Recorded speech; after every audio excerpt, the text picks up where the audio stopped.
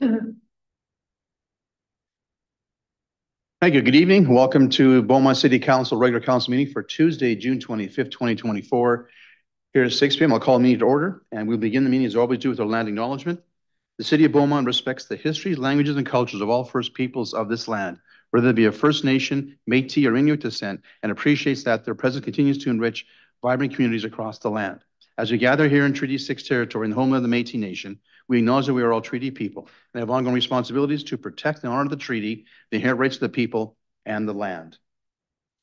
Before we begin with the adoption of the agenda, let people know that Councilor McGough-Swain is joining us remotely by Zoom, and he'll be joining us as he needs to as the meeting goes on. So next on the agenda is the adoption of the agenda. Madam Clerk, any changes to the agenda this evening? Thank you, Mayor. Administration does not have any changes to the agenda this evening. Thank you. Is there a member of council willing to move the adoption of the agenda as circulated? Councillor Barnhart.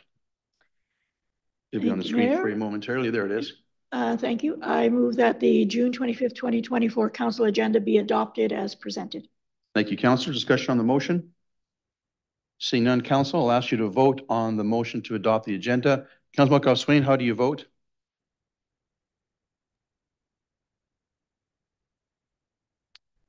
I can't hear you now, Sam, for some reason.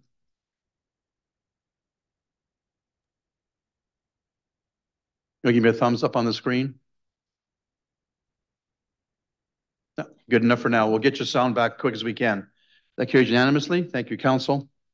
Next on our agenda is the consent agenda. Madam Clerk, would you put the consent agenda on the screen, please? And would you please read the consent agenda, and then we'll ask any members of council questions on the consent agenda. Madam Clerk. Thank you, Mayor. I just wanted to point out that we skipped over number 3, open forum, but we do not have any open forum presentations this evening. Thank you for clarifying that. I thought, yeah, I should have just said that. Sorry. Thank you.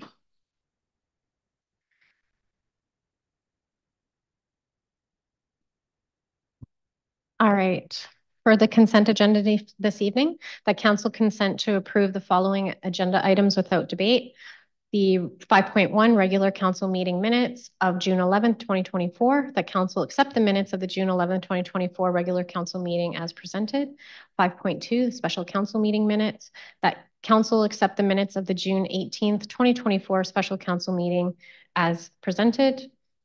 6.4 Protective Services Council policies. That council policy C53 levels of service policy for municipal enforcement, and council policy C54 levels of service policy for fire services as set out in attachment 1 and 2 of the June 25th, 2024 report be approved. Item 7.1, bylaw 1056-24, responsible pet ownership bylaw, first, second, and third reading. That bylaw 1056-24, 2024 responsible pet ownership bylaw, a bylaw to repeal and replace the animal control bylaw, be given first reading. That bylaw 1056-24 be given second reading. That bylaw 1056-24 be considered for third reading. And that bylaw 1056-24 be given third reading. And item 12.1, the regional initiatives update. The council accept the June 25th, 2024 report, regional initiatives update as information, and that the report remain confidential pursuant to section 21 and 24 of the Freedom of Information and Protection of Privacy Act. Thank you. Thank you, Madam Clerk. That's quite a mouthful. I appreciate that. Members of council, questions on the motion for the consent agenda? Councillor Penrod, you have the floor.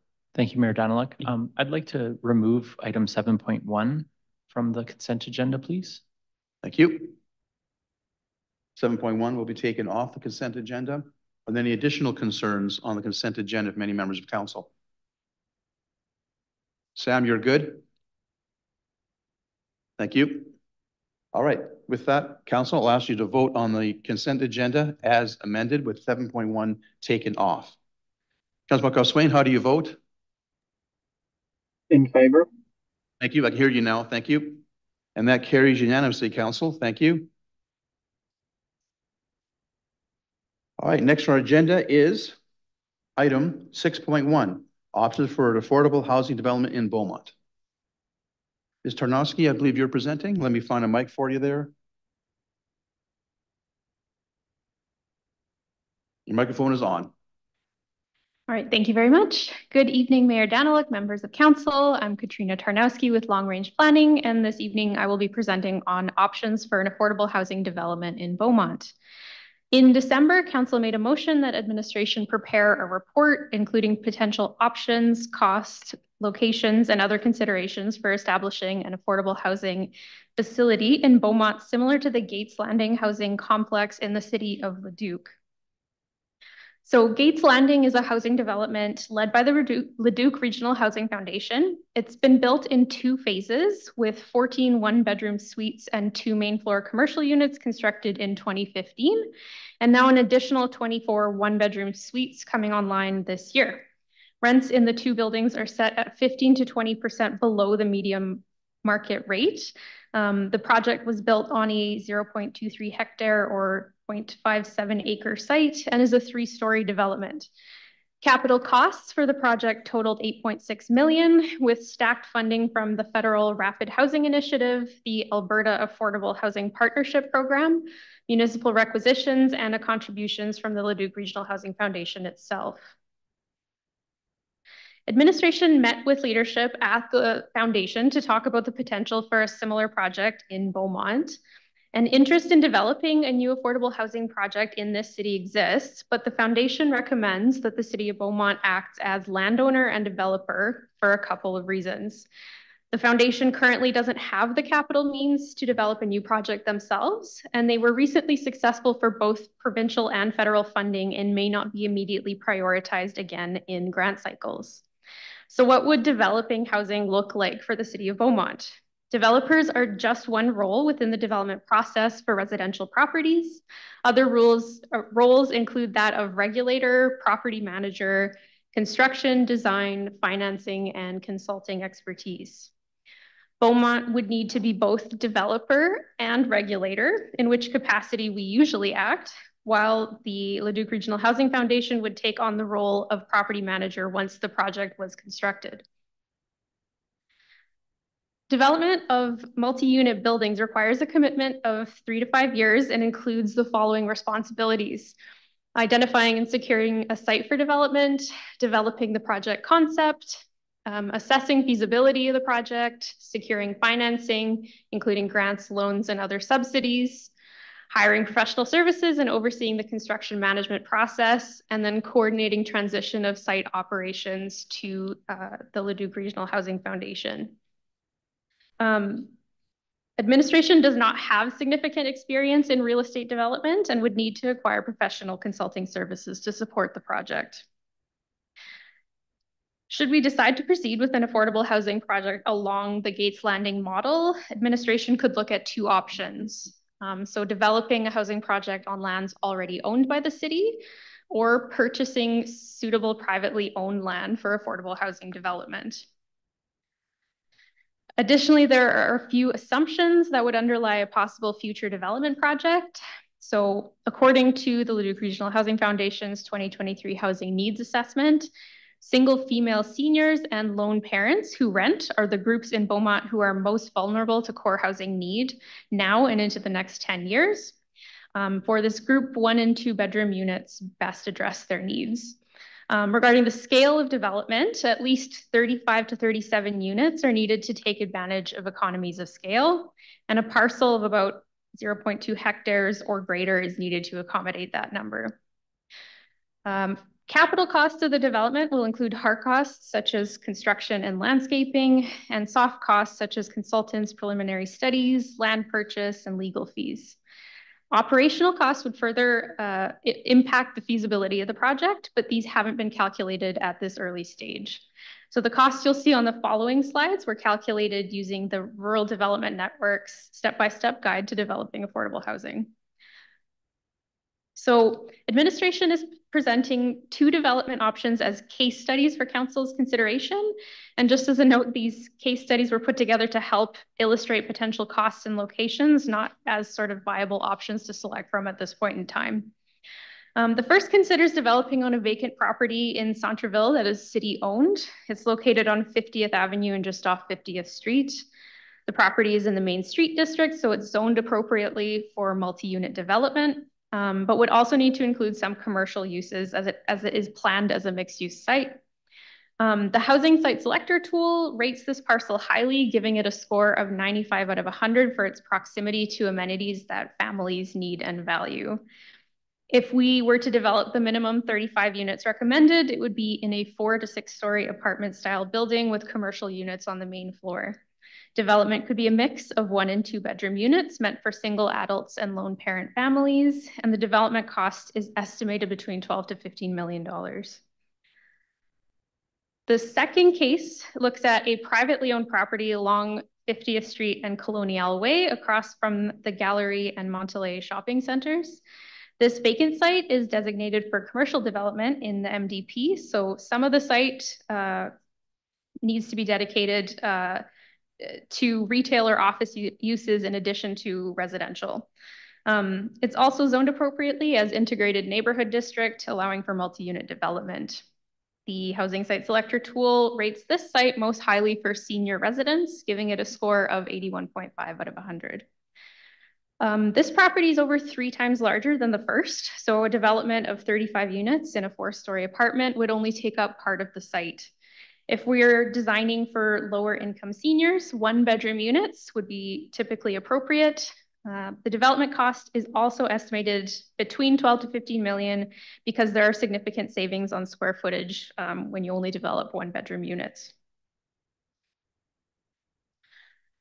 There are a number of grants and funding sources that other levels of government have made available to help cover capital costs, land purchase, and other project costs. So this includes the Government of Alberta's Affordable Housing Partnership Program, which may fund up to 1/3 of the cost for mixed use, mixed income, mixed tenure, or specialized housing developments. On the federal side, the most appropriate sources of funds are the Affordable Housing Fund, which provides low interest and or forgivable loans to partnered organizations. The Rapid Housing Initiative, which has announced a new funding stream for affordable housing, supportive housing, and shelters to be made available later in 2024. And seed funding, which provides interest-free loans and or non-repayable contributions for pre-development activities. Other organizations, such as the Federation of Canadian Municipalities, offer additional funding, such as through the Sustainable Affordable Housing Program, which is geared towards projects with higher environmental performance standards. But it is important to note that funding from other levels of government is almost always contingent on or prioritized for projects that have dedicated municipal contributions. Municipalities have provided funding for housing projects in different ways, including one-time expenditures as part of the capital budget or a one-time debenture. However, a number of municipalities, given the continuous housing need in their communities, have started to develop reserve funds that can be drawn from as needed for development projects. Finally, I'd like to end on a couple of other opportunities or considerations for council. Habitat for Humanity still has an interest in working with the city on developing lower density, affordable home ownership opportunities in Beaumont. The financial commitment is lower from the city, just the cost of land donation, and the staff time commitment is also lower in that Habitat, rather than the city, will act as developer. Administration is also working towards a comprehensive growth plan and land management strategy this year, which will address how the city uses its resources to meet the demands for different services, and that includes non-market housing. This work will help to inform what types of municipally developed facilities to prioritize and whether there may be an opportunity to concurrently develop housing with other essential services. Administration recommends a number of next steps that would lead towards a more comprehensive program for affordable housing in the city, starting with investigating the creation of an affordable housing reserve fund, identifying smaller scale development opportunities, such as with Habitat for Humanity, and then finally proceeding with development feasibility and project concept development with the Leduc Regional Housing Foundation. This concludes my presentation, and administration welcomes any questions from council on these topics. Hey, Ms. Tarnowski, appreciate the presentation. With that, open up the questions from members of council. And see Councillor Barnhart, you have your hand up. So Councillor Barnhart, you have the floor first. Thank you very much, Mayor, and thank you very much, administration. I do appreciate you bringing this report forward and the work that's been going on, which I'm well aware of, on the Leduc Regional Housing Foundation. I know that you've reached out to them and they've provided you with some really good information. And The demand, the need for housing, I think we all know it's definitely growing. And anything municipalities can do, and often it's municipalities who have to do it, because like you said, other orders of government are not going to contribute if the municipality isn't interested in contributing. A few things I just wanted to make mention of in your presentation, and you might need to put it back up just so council can see what I'm talking about. On the history and details of Gates Landing 1 and 2, if you can find that page of the presentation, please. It's right at the beginning, I think. There you go. Yeah. Just wanted to point out a couple of things. When we prepared for this meeting, I was talking to the executive director. She mentioned that the rent in phase 2 is actually lower than we've put there. It's going to be $680 a month, which is actually 40% below market. Mm-hmm. And the 20% below market belongs with the first one. So the phase 1, easy to get these numbers mixed up. I do it all the time. So just to clarify that. And the other thing is that the 8.6 million capital cost is the budget. And we're knowing right now, because we have the grand opening coming up, that we're significantly under budget, which I don't think that ever happens. But just to put that out there, that we're $1 million to the good there in terms of not having to use contingencies, because we've had some excellent builders and the staff have done a really fine job there. So I say that basically to let council know that the Leduc Regional Housing Foundation is very much interested in working with the city, but is not a developer either. We have to hire developers to do the project for the Leduc Regional Housing as well. But I'm just pleased to see this here. I think whatever the municipalities can do, it's the only way we're going to make a difference in affordable housing. So I do appreciate that. Thank you. Thank you, Councillor. Councillor McCook, you have the floor. Thank you, Mayor. Yeah, I'm obviously a huge advocate for affordable housing, and as there's clearly a need and something needs to be done. Part of me hesitates a little bit in what our role looks like, just because I think a lot of this kind of should fall under the purview of the provincial and federal governments. I know that obviously, to Councillor Barnhart's point, there is a role for municipalities to play, just kind of determining what that is. I also think that getting the comprehensive growth plan and land management strategy in place will be very important in order to kind of move this forward and understanding how we move forward as a city as well. I just have a couple questions. So you identified that single senior females and lone parents will kind of be the core group within the next 10 years. Is that kind of Leduc Regional Housing Foundation numbers, or is that Beaumont specific? Through the mayor to Councillor McCook, the Leduc Regional Housing Foundation's needs assessment report was divided out by municipality. So that comes specifically from the section about Beaumont. Okay, perfect. Thank you. And then obviously the funding is often tied to municipal contribution, as you mentioned, and we have some funding options laid out there. How far into some of these projects do we need to be to access these funds? Again, through the mayor to Councillor McCook, generally, so for instance, I was looking at the federal funding, and they typically want to see the site design completed, sometimes the development permit already in place or issued by the municipality, and then any other sources of, private financing in place. So quite far down the line, typically. You have to spend typically that's what the seed funding is used for, is to get you to that point where you're ready to actually apply for the larger funding portions or grants. Okay, so there is potential for us to kind of go down the path and not receive funding.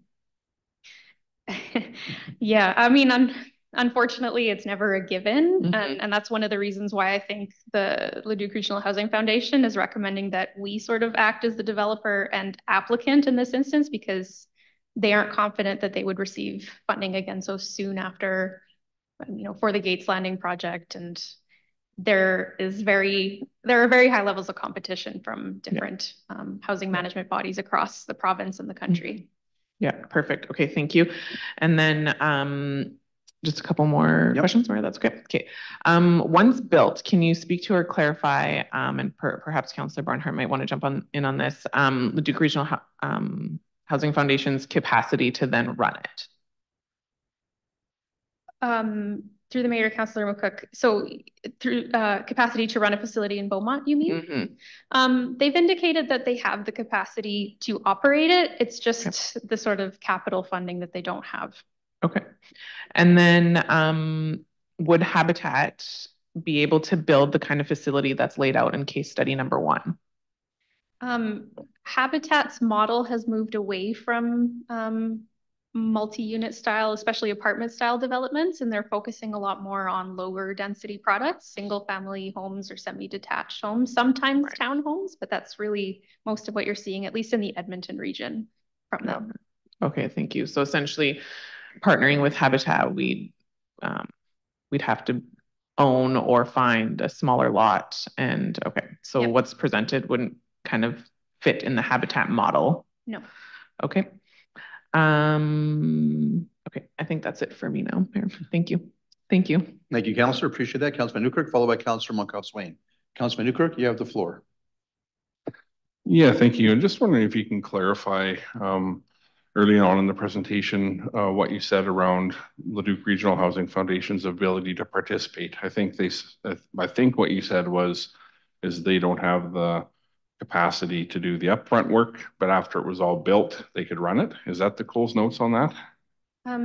Through the Mayor to Councillor Van Newkirk, they would have the capacity to partner with us on the development and design side of the project. They don't have, I guess, what the Gates Landing model they developed through a consultant, that project themselves, and contributed a significant portion of their own funds towards the capital cost. What their indication to us was that they couldn't do that. They couldn't necessarily lead the project, but they could definitely support the city in applying and constructing it, and then would take over as the operator once it was constructed. Mm-hmm. Okay. Just wondering, like, what other options exist for landing affordable housing projects in Beaumont? So we're talking about the Leduc Regional Housing Foundation. In Edmonton, they have Svidia, and they've done all kinds of projects in the community. I think they have one in St. Albert. Are there other organizations such as that also do this type and style of work, or is there private entities that can take this on? And the reason I'm asking is because, what you said next after that is we don't have the horsepower and talent here to do it anyways, and we'd be hiring it out, right? And so hiring it out is basically other consultants or different private entities or whatever. So that's the piece that I'm, exploring here. What does that look like? Through the Mayor to Councillor Van Newkirk, there are a limited number of organizations that develop affordable housing in the region. Most of the organizations that are active right now are the housing management bodies, which have a specific jurisdiction. So I think there's like Heartland Housing Foundation, which works in a different part of the Edmonton region. There are a few private developers, but we had reached out to organizations through the Housing Site Selector Tool project. There just isn't a lot of capacity within the nonprofit sector to, come to municipalities with an idea in mind and ready to go, being shovel ready with an idea.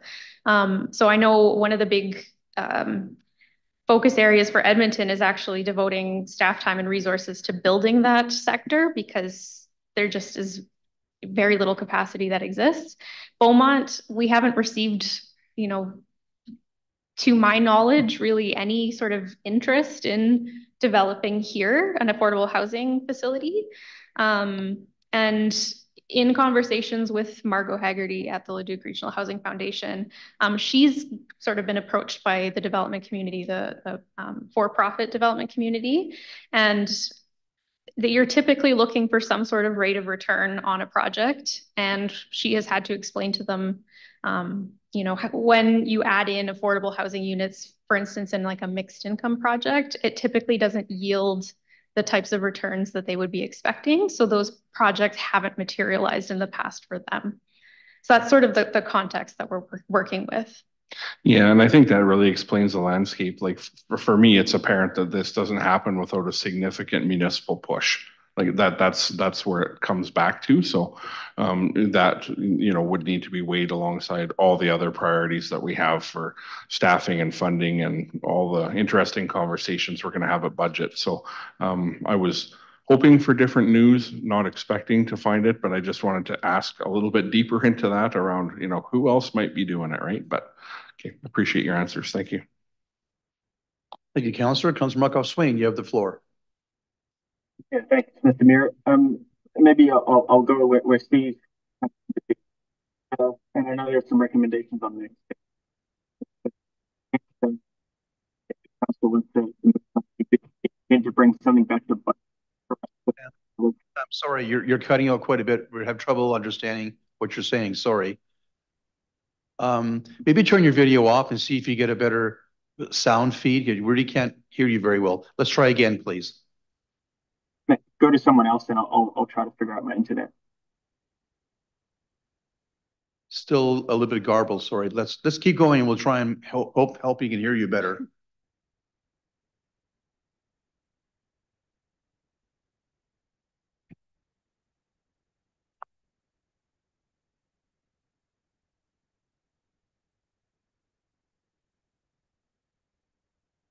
Okay.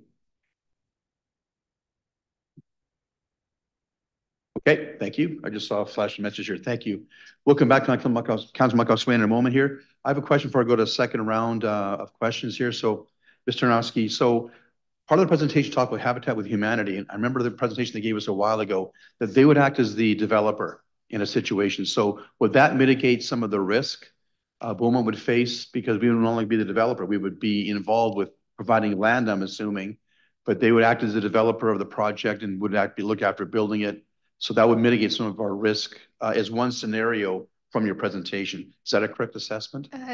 Yeah, thank you, Mayor Daniluk. That would be correct. When we met with them, they generally have asked only for the land as well as maybe the municipality to act as a liaison with the development community, because typically they'll be looking for certain concessions from for instance, the local developers who already own land or have a construction arm so that they can get better rates for their projects, but they are the ones coordinating, all of the construction, all of the consultants that would need to be hired. So there's definitely a lower level of commitment from us. Thank you for clarifying that. While Sam's working on his audio and video where he's located currently, I'll go to Councillor Barnard for another question, then we'll go back to Sam, and then if we can't continue with Sam, we'll wrap up this section and keep going. Councillor Barnard. Thank you, Mayor. One of the points I wanted to make sure was very clear is that when we're talking about Leduc Regional Housing Foundation, in many respects, we're talking about an extension of this council because we are members. We are members. Is Sam speaking now? Are you speaking now, Sam? No, I'm on mute now, sorry. Okay, we'll come back to Sam in a moment. Okay. Wait, Kathy. Sorry about that. And so as a member of, the City of Beaumont is a member of the Leduc Regional Housing Foundation. And so I just want to put out there that council would be playing two roles in effect. We have a clear line of sight as to what is happening at Leduc Regional Housing Foundation. It's a public organization, as you mentioned, a management body, a housing management body. So anything that the Housing Foundation does is very transparent, very open, and not in it for making money, in it for providing additional housing in our community. So I want to make that point. Second thing is about the role of Leduc Regional Housing Foundation and its capacity. I think we're using that in two different ways. Leduc Regional Housing does not have capital money to invest in a project, but it definitely has expertise in property management. And so that's where it would come in. And of course, when you manage any property, there's usually a fee of some kind, no matter who does it for the developer. So I think that's just a matter of who's chosen. And one of the I guess the examples of how that is working. We have a private developer right now that's approaching the Leduc Regional Housing Foundation to be that property manager, because if there's anything we know, it's how to help people who are looking for affordable housing and to make the right connections, make the right match with the people that are looking for the type of housing, where it's located, what services they need, what rents they can afford. All of that is very well worked out at the Housing Foundation. I kind of want to say as well that the foundation is a bit like how we connect with the Water Commission. They're the experts in housing in our region, in affordable housing. And so I think that's something to be recognized and appreciated. And last but not least is that the Gates Landing would not have happened if it wasn't for the city of Beaumont, as well as the city of Leduc and all the other municipalities that have contributed. They're located in the city of Leduc, but they're available to residents of our region. And it could not have happened if, in this last one in particular, the city of Leduc backstopped with $500,000. And this happened like over Christmas. And I came back here and said, can we help as well? So we've always been involved with the foundation. And I think that relationship speaks for itself. But I just wanted to as well underline some of the differences. And one last thing, I promise. Habitat for Humanity is also a good option. It's not either or, but you're getting very different amounts of units of housing. In one case, you're getting affordable housing for maybe 20 to 30 to 40 units. Habitat for Humanity, yes, it's hitting another, it's more the transitionary level where you might have a family ready to move out of social housing and have ownership, but you might have one, maybe two families in a duplex. So it's a very different model. Right. Appreciate that. Thank you, Councillor. I'll try coming back to Councillor Markoff-Swain and see if he has a better connection. We can hopefully hear him better. Sam, if you're able to continue with your question at this time. Yeah, does that sound better? Yeah, it does considerably. Yes, thanks. Okay. So apologies again. We'll blame the province of Manitoba for internet. Thanks for the report. I'll just briefly pick up on Councillor McCook's comment about, would hope that the province and the feds did more. So yes, but we can only continue to admire the problem for so long. The reality is they're not stepping up. Even though that they proclaim to be. So the only way that's going to happen is we lean in. And I've shared before with this council, it's time that we do. The capital numbers in there are obviously daunting, scary, but as outlined here, it's not going to end up at that number for Beaumont, or else we wouldn't be able to do it. So I personally, and I know there's some potential next steps in there, and I'm a strong advocate of moving forward with this.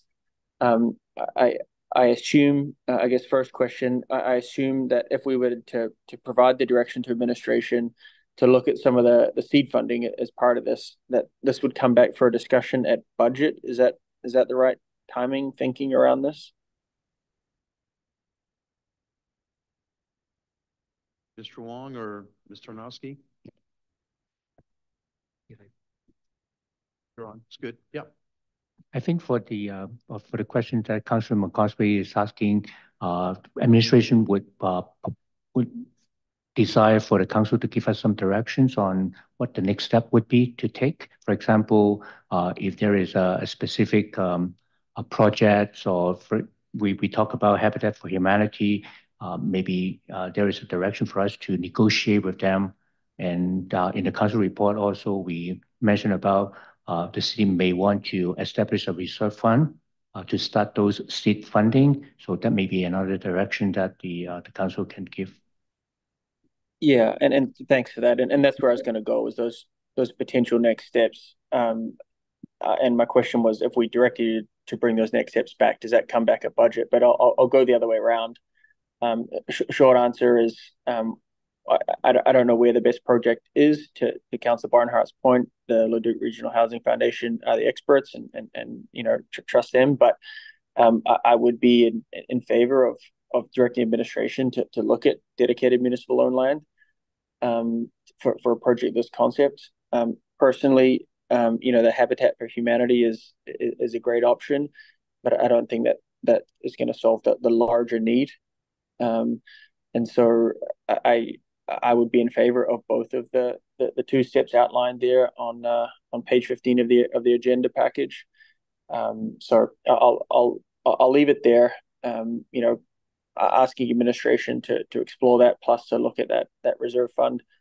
I don't think has a huge financial impact, and so correct me if I'm wrong, but that's what I'd like to see back at budget, is to talk about some of the options. And I don't think for council should be kind of picking and choosing. So go back consulting with the Regional Housing Foundation, and then bringing back the concepts of a municipal owned portion, as well as that fund that's referenced in the report. So that's just where I am on this. We need to do something. Can't wait for anyone else. And let's get the information for budget, and then we weigh it against the rest of the capital items that are in front of us. Okay, thank you, Councillor. Ms. Raymond wants to jump in on the conversation. Ms. Raymond. Thank you, Mayor. Lots of really great conversation here. I think that what administration is proposing is that the next step should be to define what that program looks like for affordable housing for Beaumont. So then we can actually define what those parameters are and be able to set that funding and capitalize that. Without understanding, there's too many different scales, I think, in terms of where we can go with affordable housing, whether that is the habitat model or going towards more of a larger scale Gates Landing type project, which may or may not be feasible here at the city. But this would set all those parameters and that principles for council to be able to consider through the budget process. I am concerned with the timing a little bit, where we're here in July. We are preparing budget. If we're going to develop that and have those principles available, that does take staff resources, which they're really something would need to come off of the work plate of long-range planning to be able to take on affordable housing. It's a program onto itself, and we need to have some time for that. As I'm not sure that it can actually be brought back in time for budget, although I think Mr. Wong is eager to support council in whichever way that he can.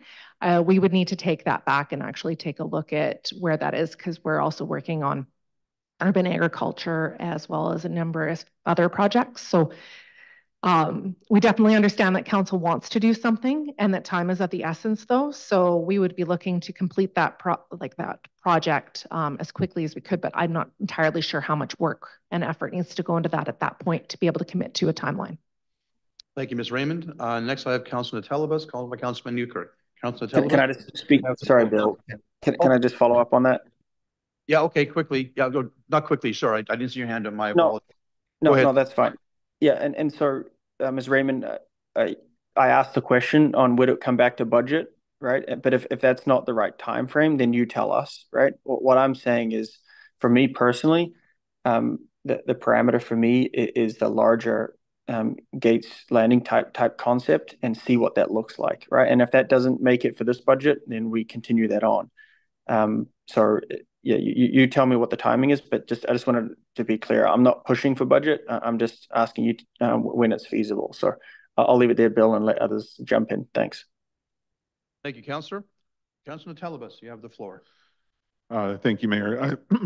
Sorry, just looking for clarity on process, because I see this as information only, valuable information here. But in terms of next steps, wouldn't the process be to either put forward a notice of motion or request for additional information or inquiry? And I guess I'm asking administration.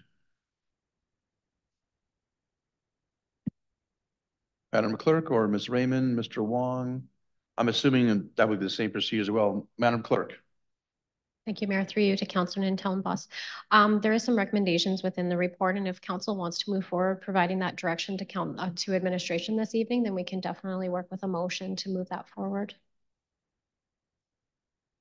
So a motion to proceed in a different way, or simply sees the recipient is information. So I guess, yeah, just I mean, the way we received it, it was information only, no action required. So I would like to keep it that way. And if there is a motion that's being put forward as we run through the, the process of doing that formally as we normally would. Okay, appreciate that. And we can accept the report for information this evening. Council is welcome to speak to administration or the council and figure out a motion for the next council meeting to bring this topic forward. Sorry, what? I could make a motion based on the recommendation. Which is to accept information, right? No, there's other ideas. Okay, I got things coming in different ways here. Let me finish off the the questions first. Okay, going up here, Councillor. Oh, Madam Clerk, your hand's up again. Yes, thank you, Mayor. Through you to Councillor Talonbos and Councillor Barnhart. Yes, the report is to receive for information. However, if council would like to make a motion this evening to provide direction to administration to move forward, say with a partnership, looking into a partnership with the municipally owned land, Leduc Regional Housing, we could make those motions this evening and provide that direction to us. At a later time in the meeting, correct? No, Or Mayor, now? we could do that now. We don't have to put the motion forward with regards to receiving for information. We would just put the motion forward for providing direction on how we want to proceed. Yeah, it can be done now. I get that. At the same time, it can be done later this evening as well too, right? It's not motioning on the fly, so which we try and avoid doing sometimes from discussions before, or not. Madam Clerk? We would want to put the motion forward when we're discussing this item. Okay, which is fine. I am listening to the way council's going, and I do believe that I could put some motions forward that council could look for consideration. Okay. I think just speaking to that, my concern is there's not enough information in terms of how much it's going to cost, upfront cost to do these assessments and determine this. So that's my concern with going ahead with this right now. Oh, appreciate that. I'm going to take the last question from Councilman Newkirk, and then we'll see about a motion to accept his information or other motions possibly. Councilman Newkirk, you have the floor. Yeah, thank you, Mayor. Going down the similar thought pattern to Councillor Talonbos, I think that if there's any appetite to do anything more with this tonight, I would want to see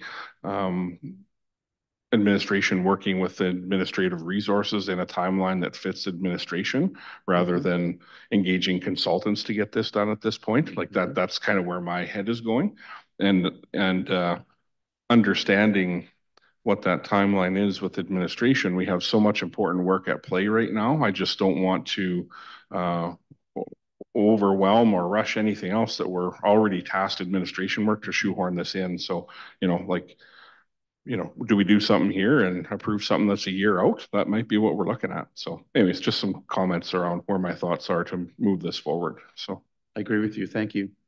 All right, seeing more further members of council wanting to speak. Councillor Barnhart, do you have a comment or question? Councillor Barnhart. I would like to make the motion, but I know others have taken time to develop that motion before it's put forward. And I wonder if I could have the same privilege.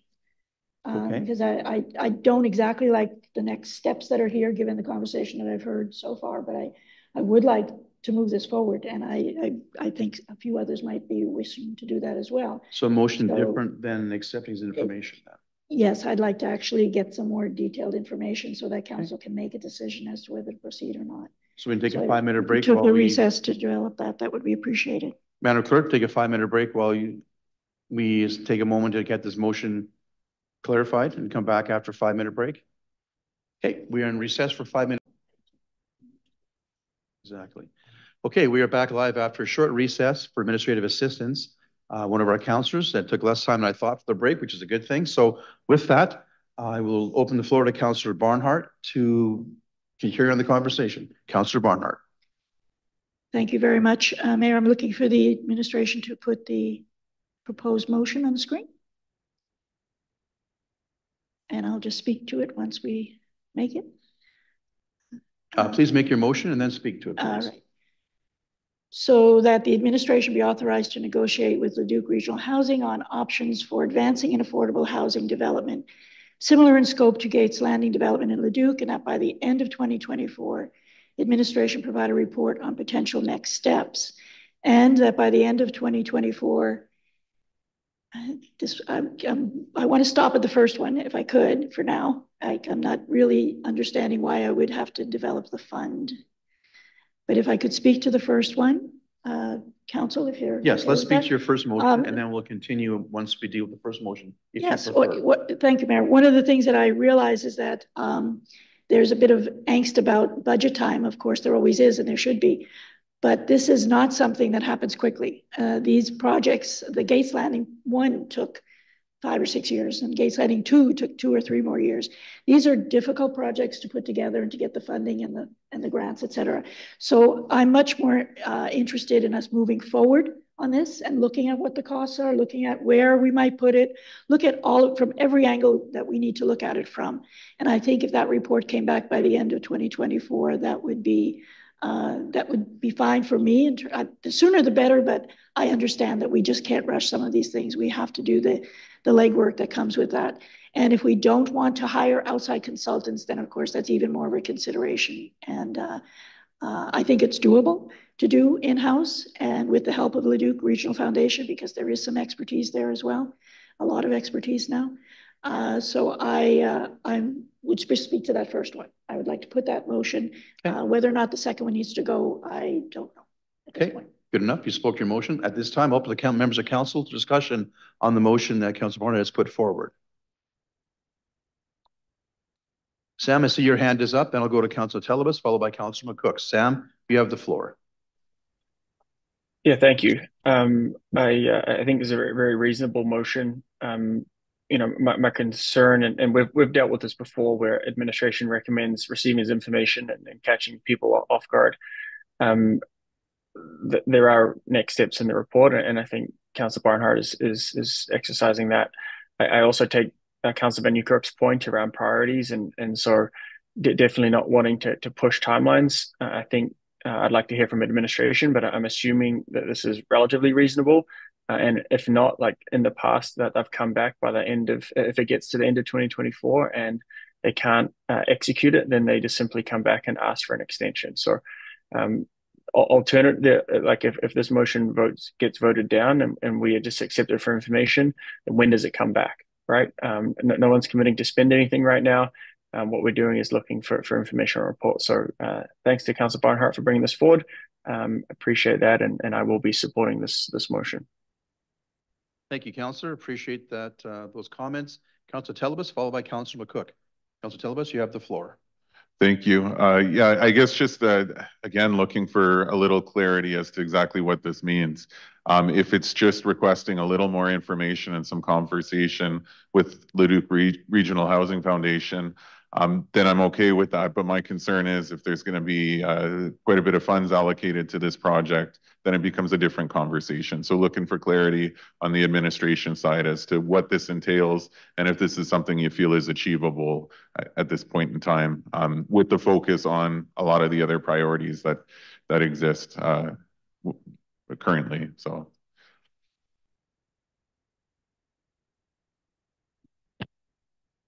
Microphone's on, Ms. Raymond. Thank you. Through the mayor to Councillor Natellenbos, yes, this is acceptable. This is work that administration can do within this time frame and be able to come back with all of that which is listed in here in this time frame. So, thank you. And sorry, just costing, is that within existing funding? All the costing would be done internally. So yes, not needing external support. Okay, perfect. Although I do have quite a few concerns in terms of some of the proposed areas of putting a facility like this in other individuals' backyards with a 4 to 6 story building. I am open to additional information if it comes at no cost. So I'll be supporting this as well. Thank you, Councillor. Appreciate that. Councillor McCook, followed by Councillor Van Nieuwkerk. Councillor McCook. Kat, you have the floor. Thank you. Kind of some of my questions have been answered. But Ms. Raymond, how does this ask kind of differ from what you mentioned kind of about putting some sort of affordable housing guidelines together? Through the mayor to Councillor McCook, I think that's actually more on the second option, would be more that next one that this Winter has there. So you've got that there would be a report on the development of an affordable housing reserve fund. That could actually be an affordable housing program. And then that program could include the information on those options for establishing and capitalizing the program. So this would be just more tangible. It's the first one is more tactical. And it is something with known parameters, I think, that exist in what Gates Landing is and being able to work through that. So there are some defined parameters there. And then the second one would be actually to continuing to build on that and to create that program. So if we did change it that way, so whether that says fund or program, a couple of different ways. Okay, thank you for the clarity. Yeah, as Councillor Barnhart said, you know, projects like these take years often. And in 5 years, where are we going to be at? as it pertains to our housing issues. So I'm obviously supportive of getting more information. So thank you. Thank you, Councillor. Appreciate that. Councillor Newkirk, followed by Councillor Penrod. Councillor Newkirk, Steve, you have the floor. Yeah, thank you. And thank you, Councillor Barnhart, for trying to keep things moving here. Trying not to stick a spoke in the wheels here, but Beaumont's moving and shaking. And there's lots going on, lots of people coming, lots of businesses coming. Everybody wants to find a deal to make the next new thing. We're hurting for more commercial development, and Beaumont has land assets that may need to be leveraged along the way to do that. So my concern is that if we embark down a finding information plan and gather a bunch of information that considers, land parcels A, B, and C, and that takes till the end of the year or, needs an extension to the next quarter, yet somewhere along the way, one of those land assets doesn't become available for this anymore, then we have to go and dig up another piece of land to put it on, or the options are reduced. And I just wonder if a better approach isn't to pick a piece of land to do a study on so that people understand what land is at play. So that's my first comment. Second comment, and then I'll have a question, is around the funding for this. And Leduc Regional Housing Foundation has an ability to levy tax roll, and they are also a nonprofit. And I'm just wondering, how do we, and maybe this is a question if the next motion gets on the floor. Administration, maybe let me know if this doesn't fit with this motion, but my question is how do we integrate planning for the future into this? And I think it's the reserve fund, and I think it's talking to the Leduc Regional Housing Foundation and figuring out how to make a program and fund it and make it self-funding over time and all of those things. So maybe I'll start with that question to administration. So the question is on the funding for this piece that has to be done right now. We're going to use internal resources to do that, but anything that comes out of this, we still have to figure out how to fund in the future. So the future funding that would come out of this, I guess I'm hesitant to do this work if we can't fund the next step. That's what my concern is. And if we don't have the levers to pull to fund the next steps, then I think we need to gauge how we're going to do this information gathering differently. Through the mayor to Councillor Van Nieuwkerk, I do think that that would be something that we would look at in developing a affordable housing program, is its sustainability into the future and where the sources of funding would come from. And then I think some of the questions around the use of land in the city and whether it needs to be dedicated to other uses that the city has prioritized will be addressed in that comprehensive land management strategy, because we're going to be looking at municipal facilities. What do we need to prioritize as we grow? And do we have greater priorities than affordable housing, or do we need to prioritize that over others? So I think those questions will be addressed through that project, in addition to looking at how we develop a specifically affordable housing program and potential reserve fund. Yeah, I get that. I'm not hesitating on supporting the motion, Councillor Barnhart. I'm hesitating on, if we get this piece of information, I'm not even convinced that we have the ability to fund the future. And so if we don't have the ability to fund the future, why are we going to send administration off to do this body of work? And maybe just help me along here. Okay, let's break protocol. Kathy, why don't you reply back to Steve, and then I'll go to Councillor Penrod, and we'll kind of move on to the next phase of the motion. Councillor Barnhart. Thank you, Councillor Van Nieuwkerk. Really good question. I just wanted to put in your head as well what's happening right now at Gates Landing. It's an affordable housing operation, and the Gates Landing one, it's actually doing very well, much better than any of us expected. When the capital and the land and the municipalities take care of that amortization cost and that piece of it, then the foundation can operate it in a way that it doesn't cost a whole lot of money to do so. So there are models with commercial on one level and residential above that actually can make it work. And we have that information. It's just a matter of getting all the partners together on the same page to actually do that. So it is project by project. That's one of the challenges here. And that's why I believe the administration is recommending a fund, that then council doesn't have to have this debate for each project. It can go to the fund until the fund is no longer available. Yeah, and I think what I'm struggling with in my head is the right order to actually do this. Because we send administration out to do this body of work and get us a bunch of supposed scenarios. And then let's say the land management strategy pulls one of those pieces of land out of the supposed scenario, and that might have been our favorite. Then we got to send them back to do this again. Are we better to get the funding options, models, and examples in front of us so we understand how we're actually going to move this and fund this into the future before we start looking at pieces of land? I don't know what the right answer is. That's what I'm struggling with. Yeah. Okay. That's enough for me, Mayor. Thank you. Okay. Thank you, Councillor. I'll go to Councillor Penrod, and I see Councillor McGough-Swain hand is up again. So I'll go to the two of you, and then I'll have a couple of comments, and we'll move on to this motion, and we'll move this along as best we can. Councillor Penrod, please. Thank you, Mayor Daniluk. Again, I just want to pose a couple questions for some clarity, give Councillor Barnhart an opportunity to share some of her collected wisdom from her years serving with LRHF, the Leduc Regional Housing Foundation. So on the first hand, I just wondered from your perspective, what are the other projects? So one question that I have is to Councillor Van Nieuwkerk's point, Beaumont's growing rapidly. It would seem that Beaumont wouldn't be the cheapest option in the region to build something. But so I'm wondering if the LRHF is kind of proposing similar projects in all of the partner municipalities, or is this targeted specifically to Beaumont? I get that the needs are here in Beaumont and across the region and across the country, it sounds like. I just wanted to give you an opportunity to speak to that. Appreciate that. Councillor Barnhart, you want to reply back? Thank you, Mayor, and thank you, Councillor Penrod. Leduc Regional Housing Foundation this will be the one that's opening this week coming up. It'll be their 20th building. So, and they're located all across the region. Warburg has a lodge, and Kalmar, is part of the whole, it's not just the large cities, it's also the small towns and municipalities that are involved.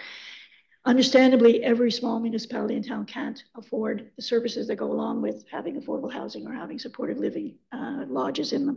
So as a region, we work collaboratively. We work really well together on finding locations where different housing models can take shape and get started. And we have actually a business plan. I brought it with me if anybody wants to look at it.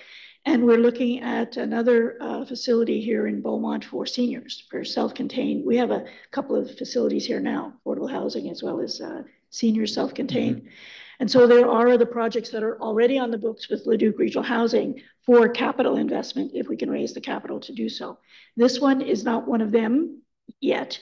And the reason it isn't is because we're not considering at this point putting more capital dollars into Beaumont. But there's, at this point, other than for the senior self-contained. But if there was a desire to work together, we're more than happy to do that. So Leduc was, the city of Leduc came forward with the support for the Gates Landing 2, which from the city of Leduc's perspective, they see the demand and the need in their community, so they wanted it sooner. So they helped make it happen.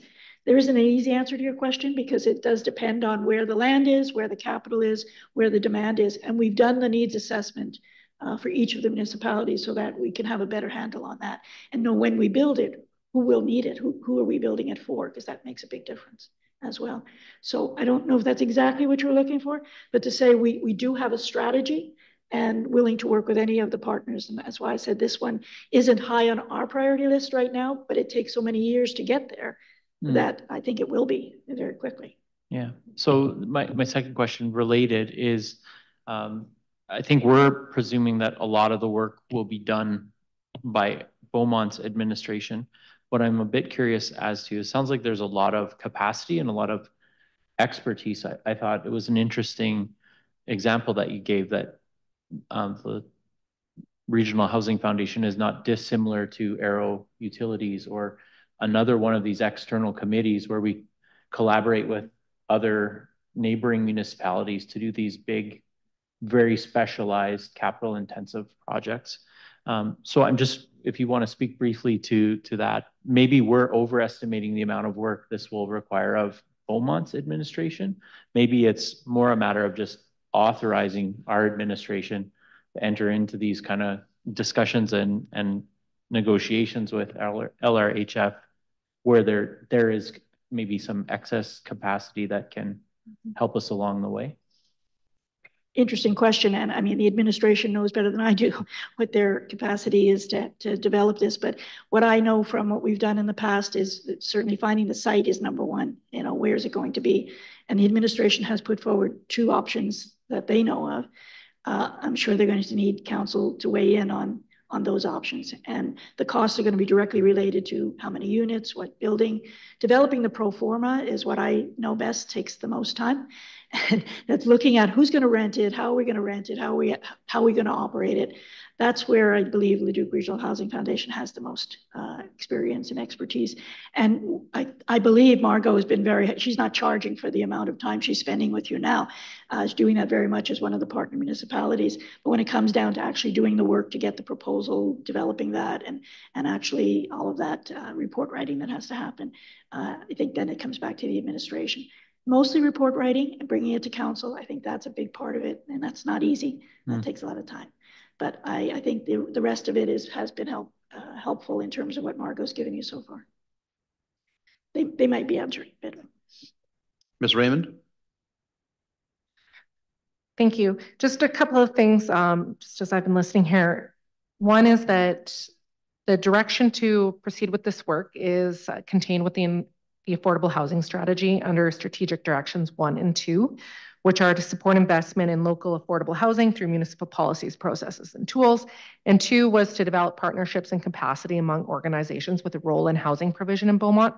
I think one of the things that I've heard, though, is we did provide options. They were illustrative options. We have not talked to the owner of that privately owned site about that feasibility of this for this type of development. So it was illustrative. So we couldn't say, yes, we want to put this affordable housing site there and then be able to proceed with that because we have not actually approached them for that. It was something that was suitable, met that criteria that we've been developing through the Housing Supply Challenge and that work we've been doing with CMHC. So to say, yes, we want to put that there, that isn't known at this time. So just putting that parameter out there. Thanks very much. One more quick question from Sam, and then we'll move it along here. Sam, you have the floor. Yeah, thanks. I wanted to go exactly to where Ms. Raymond went. And Councillor Van Nieuwkerk spoke about this.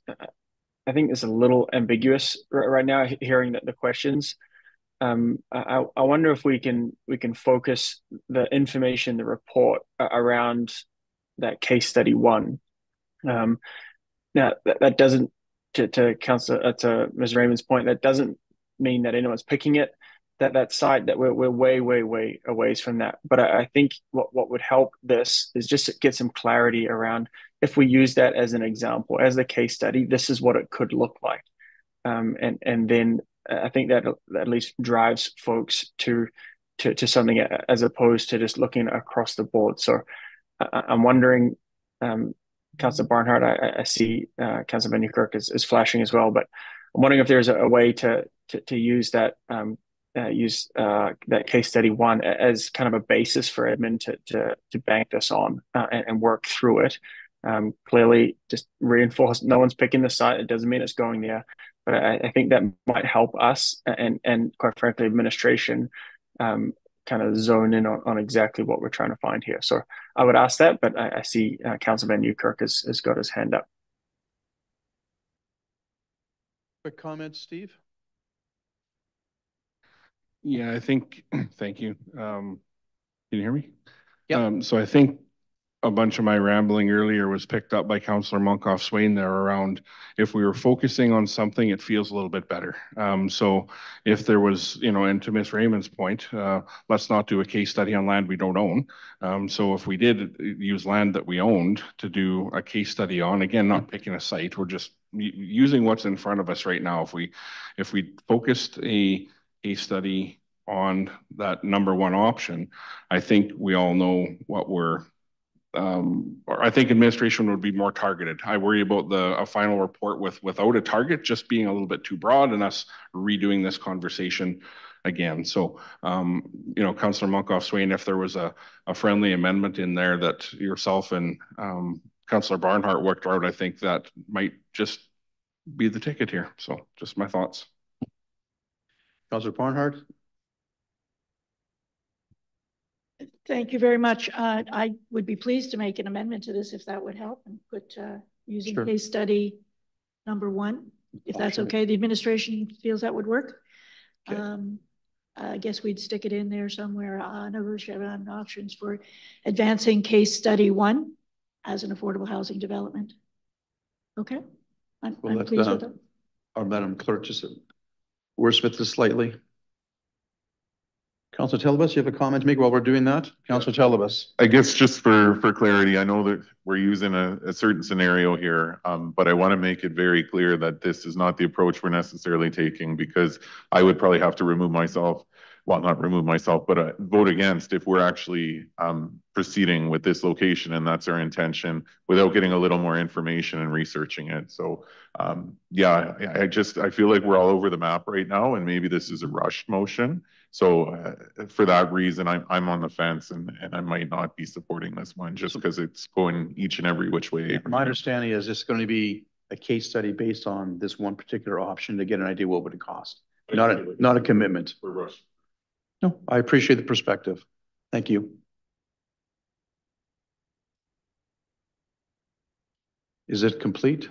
No, not quite. Bill, while that's going on, if you don't mind, I would maybe just change the language where I don't think we're advancing case study. I think we're using case study 1 as an example.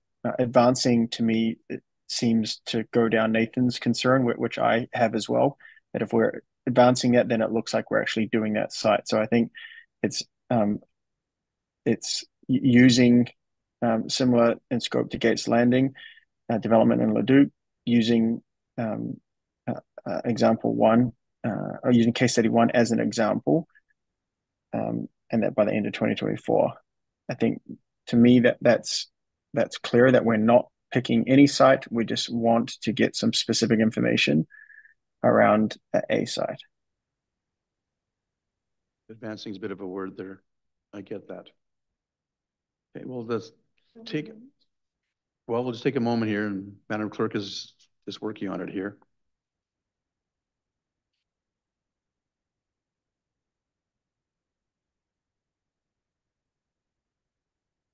Quickly, okay, Councillor Barnhart, got a comment? Thank you, Mayor. I'm trying to wrap this up here. We have been spending a lot of time on it, but it's because housing is such an important issue in our region and our community, and I don't think we're rushing. We've developed an affordable housing strategy. This is moving it further down the road because we actually know we need to do this. So I don't at all think that we're rushing. Perhaps this motion was put together this way because I didn't see any other options available at the time. But I don't appreciate that you think we're rushing, because we've been on this for quite a while. Thank you. Okay. We'll get the revised motion on the screen here, and then we can move to a vote.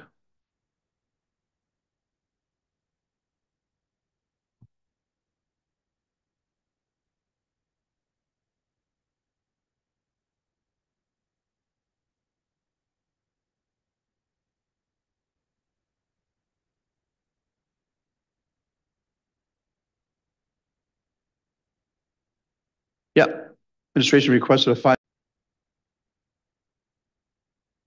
All right, we're back live after a short recess administratively to work on this motion here. How are we doing with Madam Clerk on the motion?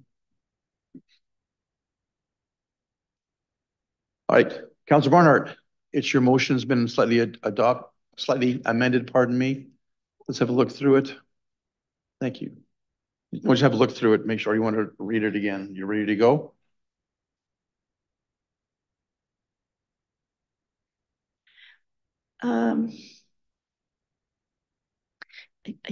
I think I'm prepared to make it, but I would like to speak to it if that's okay. So I will make the motion. Yes. Did we take out advancing? That's one word I'm looking for. Developing. Okay. Okay. Thank you, Mayor, and thank you, administration, for helping do this. I move that administration be authorized to negotiate with Leduc Regional Housing Foundation on options for developing an affordable housing development similar in scope to the Gates Landing development in Leduc on the case study 1 land as set out in the June 25th, 2024 report, and that by the end of 2024, administration provide a report on potential next steps. Thank you. That's the motion. But what I want to say is the word negotiate, first of all, does not mean that we're asking Leduc Regional Housing Foundation necessarily to take it on. We're looking to Leduc Regional Housing Foundation to help develop the options and what that would look like. I think this sounds, it does come across when I read it again, that we actually have a project developed. We don't. What council, I believe, is prepared to think about and consider is finding out more information. And I know you need a piece of land in order to get that. Like, I know how this works. You need to have an example to be able to bring that back to council. But perhaps the case study 1 that you've identified may not be the one we end up going with in the long run. But you need that. I see your heads are shaking. You need that in order to put the numbers together on the piece of paper that you could show council. If it's here, this is how many units, and this is what it would cost, and this is who would manage it, and this is how it would run. Why I think it's important to go forward with this right now is that the administration needs the direction from council that this council is serious about addressing affordable housing in some way, shape, or form as soon as possible in our community. And this does not in any way tie council's hands as to A, are we doing it, and B, where's it going to be? This gives council information. So if the words don't say that, then we need to change the words, but that's the intent. And I think the administration is confirming that that's their intent. So with that, Mayor, I would like to make this motion. Yeah, so the word is now consult instead of negotiate. That sounds better. Where did it go? Consult with. To consult. Yes, that would be. Okay, so let's read the motion one more time and then we'll open to discussion. Kind of a group motion here. That administration consult with Leduc Regional Housing Foundation on options for developing an affordable housing development similar in scope to the Gates Landing development in Leduc on the case study 1 land as set out in the June 25th, 2024 report, and that by the end of 2024, administration provide a report on potential next steps. Thank you. You've already spoken to it, so I'll open the floor to questions from council, and then we'll get to the vote here. Councillor Van Newkirk, discussion on the motion. Yeah, and thank you to Councillor Barnhart for the comments about as an example. And I think maybe it might be just helpful to add those words in there. So I might suggest that it says case study 1 land, comma. I might suggest that in brackets after the word land, Councillor, that we say as an example. To really hammer home the point that you just made is like, you know, tonight we're trying to move something forward. We have one example of land that we don't own, one land that we do. We don't want to stir up people for the land we don't own. So as an example, we're going to direct administration to do some work here. Is that adding those words seem good, okay? Friendly? You're good? Councillor Barnhart for the friendly? Councillor Barnhart agrees. Thank you, Councillor Van Newkirk. Appreciate that. Thank you, Councillor Barnhart. Appreciate that. Okay. Any further comments, discussion on the motion? Councillor Telebas, you have the floor. Thank you. I want to touch on it, and the reason I won't be supporting it is just because it has been too on the fly, too much change. Clearly, it needed a little more time to consult either individual proposing it or amongst the group because it just keeps changing and changing. So for that reason, I'm going to have to vote against it just because I feel it is a very rushed motion. Thank you. Thank you, Councillor. Appreciate that perspective. Any further discussion? Oh, Councillor Penrod, you have the floor. Thank you, Mayor. A procedural question and then a comment. Procedurally, if this motion is defeated, does that limit council's ability to bring back a similar motion for a period of time? Madam Clerk. Thank you, Mayor. Through you to Councillor Penrod. That is correct. You would not be able to bring a motion forward. And for how long? 1 year. Or until the next election, after the next election. Can you pull the mic a little closer? Councillor Barnhart can't hear you. It would be 1 year or until after the next election. Thank you. Thank you. So that clarification gives some weight to the vote that's about to happen. But I do recall having a similar situation, and I think it was myself that said to Councillor Natellenbos, I'm with you on the idea, but I can't follow on the procedure to the idea. I think we got the procedure wrong, so I have to vote against it. So I think that I have to agree with Councillor Natellenbos in this case that I'm not voting, I wouldn't be voting against the idea of what's being proposed here, but in order to be consistent in the way that I'm making decisions, I feel like I would have to vote against this motion for the way it was put together tonight. Thank you, Councillor. Councillor McCobb-Swain, your hand is up. You have the floor, Councillor McCobb-Swain. Yeah, with all due respect, like this is exactly what's in potential next steps on page 15, right? It's asking council for direction as a potential next step. And when I read this report before today, I thought this could get there. I understand on the fly, but the on the fly, I think, was just more a protection mechanism to make it, to really ensure that residents who are potentially looking at this don't think that we're going down this this particular path of case study one as the answer, as an example. So, respectfully, Councillor Penrod, if you're voting against the motion, you're voting against the motion. The process is laid out here in front of us as a potential next step. And I think if we want to advance this affordable housing strategy, which we voted on and which is part of our strategic plan, then this is a measured approach for administration. They've said this is achievable and doable. And I just encourage folks to vote in favor of it. Otherwise, we do nothing on this for another year, and then we're into election, and then we start that clock one more year plus down the road. I'll leave it there. Thank you. Thank you, Councillor. Seeing no one else with motion to speak at this time, I'll ask Council to vote on the motion in front of you. Councillor McCobb-Swain, how do you vote? In favor. Thank you, Councillor. Councillor Penrod, I'm looking for your vote. Thank you, Councillor. That motion is carried 5-2. Councillors Penrod and Natellenbos in opposition. Thank you, Council. Now, there was a second motion on the screen, Councillor Barnhart. Are we going to discuss that any further, or are we going to move on? You mentioned probably moving on, so move on. Thank you very much. All right, that takes care of item 6.1 on our agenda. Next on our agenda is item 6.2, Beaumont Sport and Recreation Center reduced rate options for first responders and veterans. Ms. Cuthbert, I believe you're presenting this evening, and your microphone is now on for you. Thank you. Good evening, Your Worship and members of council. This evening, I have a report for you on discounted rates for first responders and veterans. During the 2024 budget deliberation, council directed administration to provide information on opportunities to offer discount BSRC rates to first responders and veterans. Currently in Beaumont, our policies allows both Beaumont-based firefighters and RCMP members to access an individual annual adult BSRC membership at no cost. We're also in the final stages of working with Alberta Health Services on a corporate membership program at the BSRC that allows AHS employees a discount at the BSRC. Administration could not find any examples in any other municipalities offering reduced recreation rates for first responders. Administration does not recommend implementing additional BSRC discounts for first responders, since there is a current mechanism that allows some of our local first responders to receive free annual BSRC membership. For veterans, we did find a few municipalities that do offer discounts to veterans. In Grand Prairie, veterans pay the senior rate. In Edmonton, there's a 10% discount on membership for military members.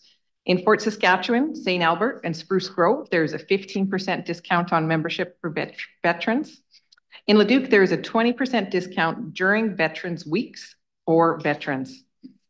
The financial impacts of a discounted program would vary depending on the level of discount and the usage. Administration does not have data right now on how many veterans live in Beaumont, so it is difficult to estimate how many people could access such an option. Some examples of the potential financial impacts of discounts at various rates have been listed in the report. The impact could vary from $6,000 for a 10% discount to around $30,000 for a 50% discount. That's if it's based on 100 veterans participate in the program. An alternative option could be council could consider directing administration to expand the recreation inclusion program to provide a discount to veterans who apply through the recreation inclusion process. I just wanted to touch that this program does allow a $150 credit amount to be applied to a program or service that Beaumont offers. Additional funds would be requested through the budget process as this program grows every year.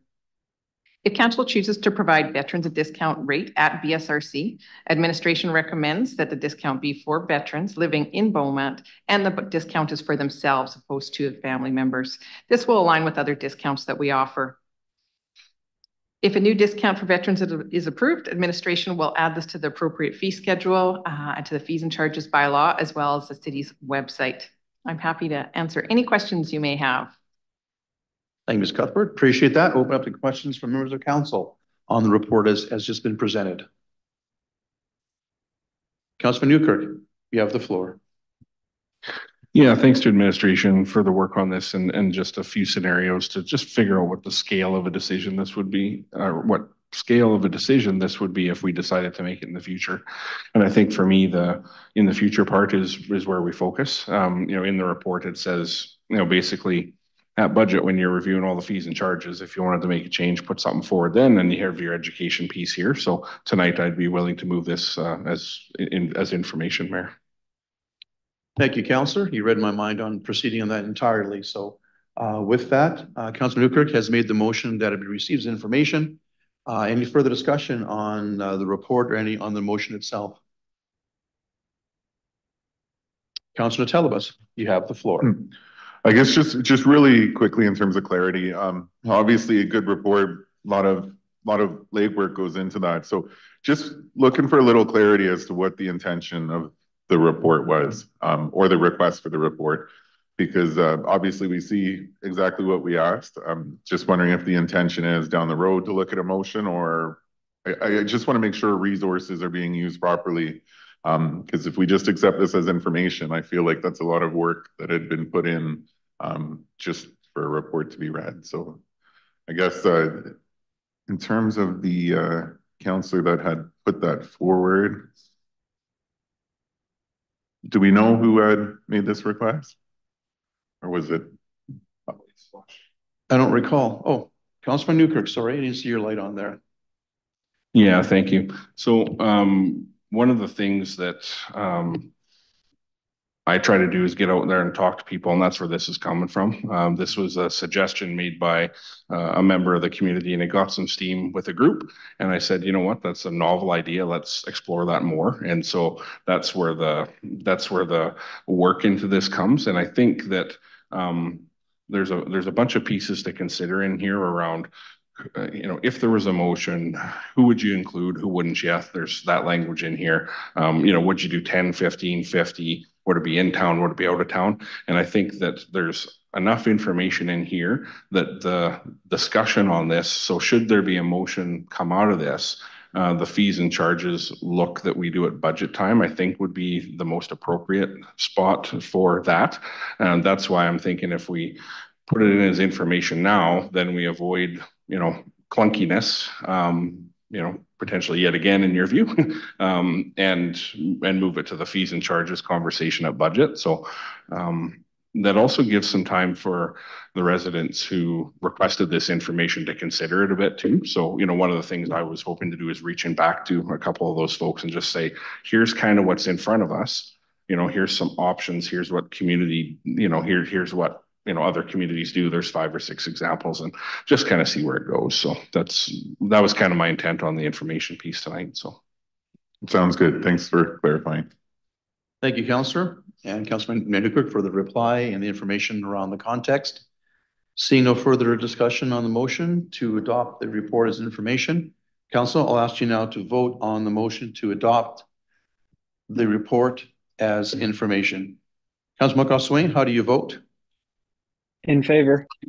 Thank you, Councillor. And that carries unanimously, 7-0 in favor. of report as information. Thank you, Ms. Cuthbert. Appreciate that. We are at 7:30. We're going to take a break around 7:30, so we'll take a 10-minute recess. When we come back, we'll begin at 6.3 options for winter lighting. Thank you. We are back live after our short break, and we will continue our agenda. Item 6.3, options for winter lighting, decoration of Centerville Park. And Mr. Lewicki, I believe you're presenting. Your microphone is now on. When you're ready, sir. Thank you, Mayor. Good evening, Mayor and Council. I'm here tonight to present options for holiday lighting and decorations in Centerville Park. The 2023 capital project for Centerville Park included revitalization of the park, including construction of a new plaza, walkways, landscape, a fire feature, and installation of shade structures, furniture, and lighting.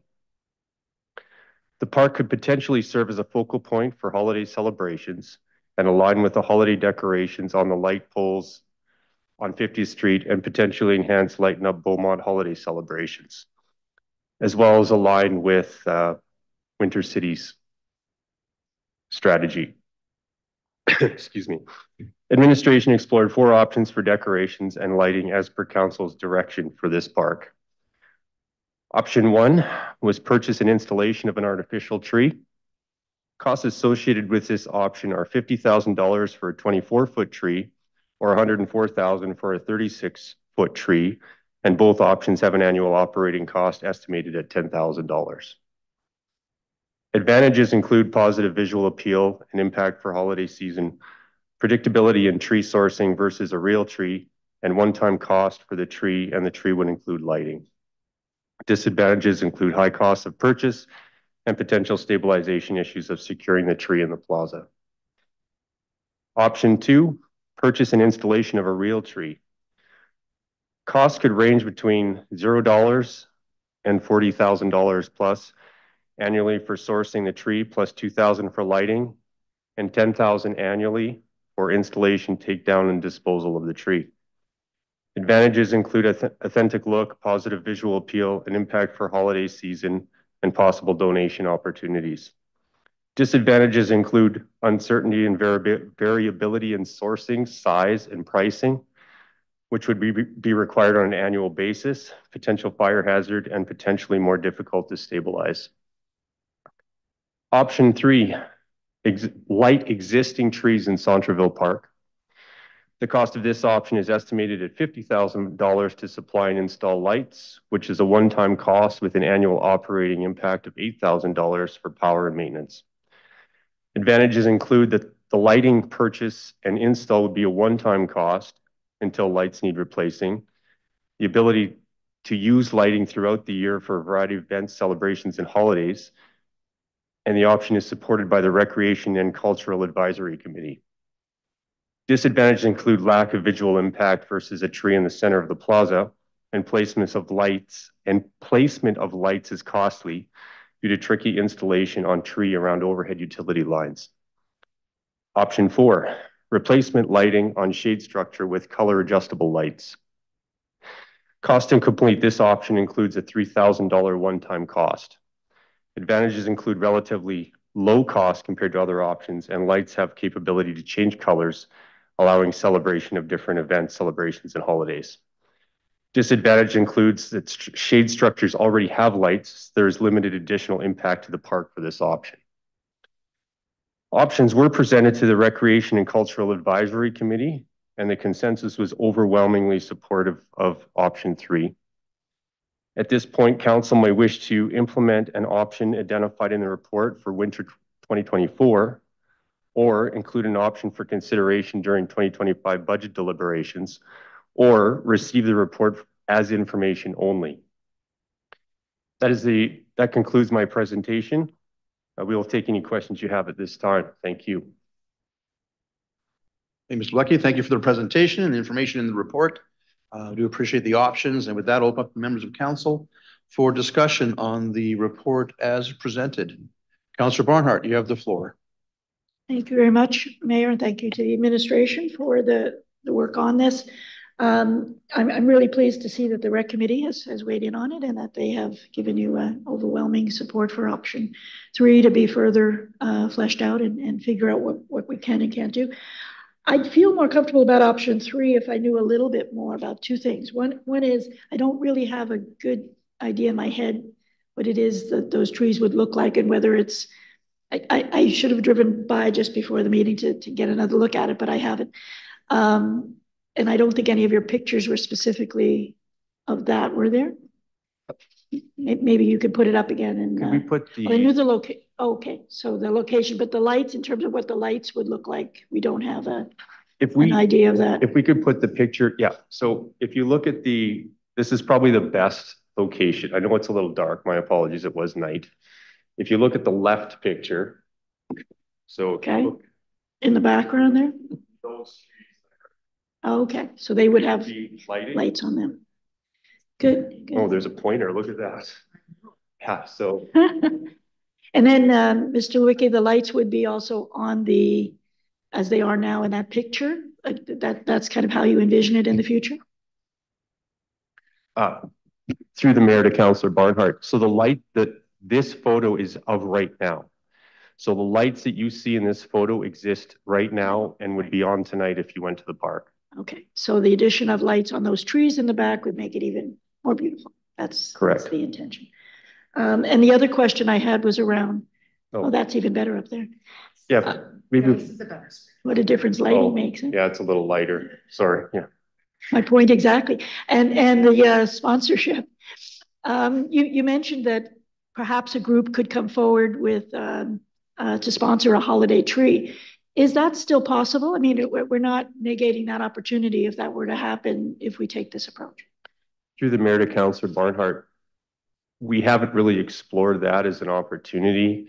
I mean, yes, it's possible that can happen, but we really don't have a means to identify donors or sources for trees at this point.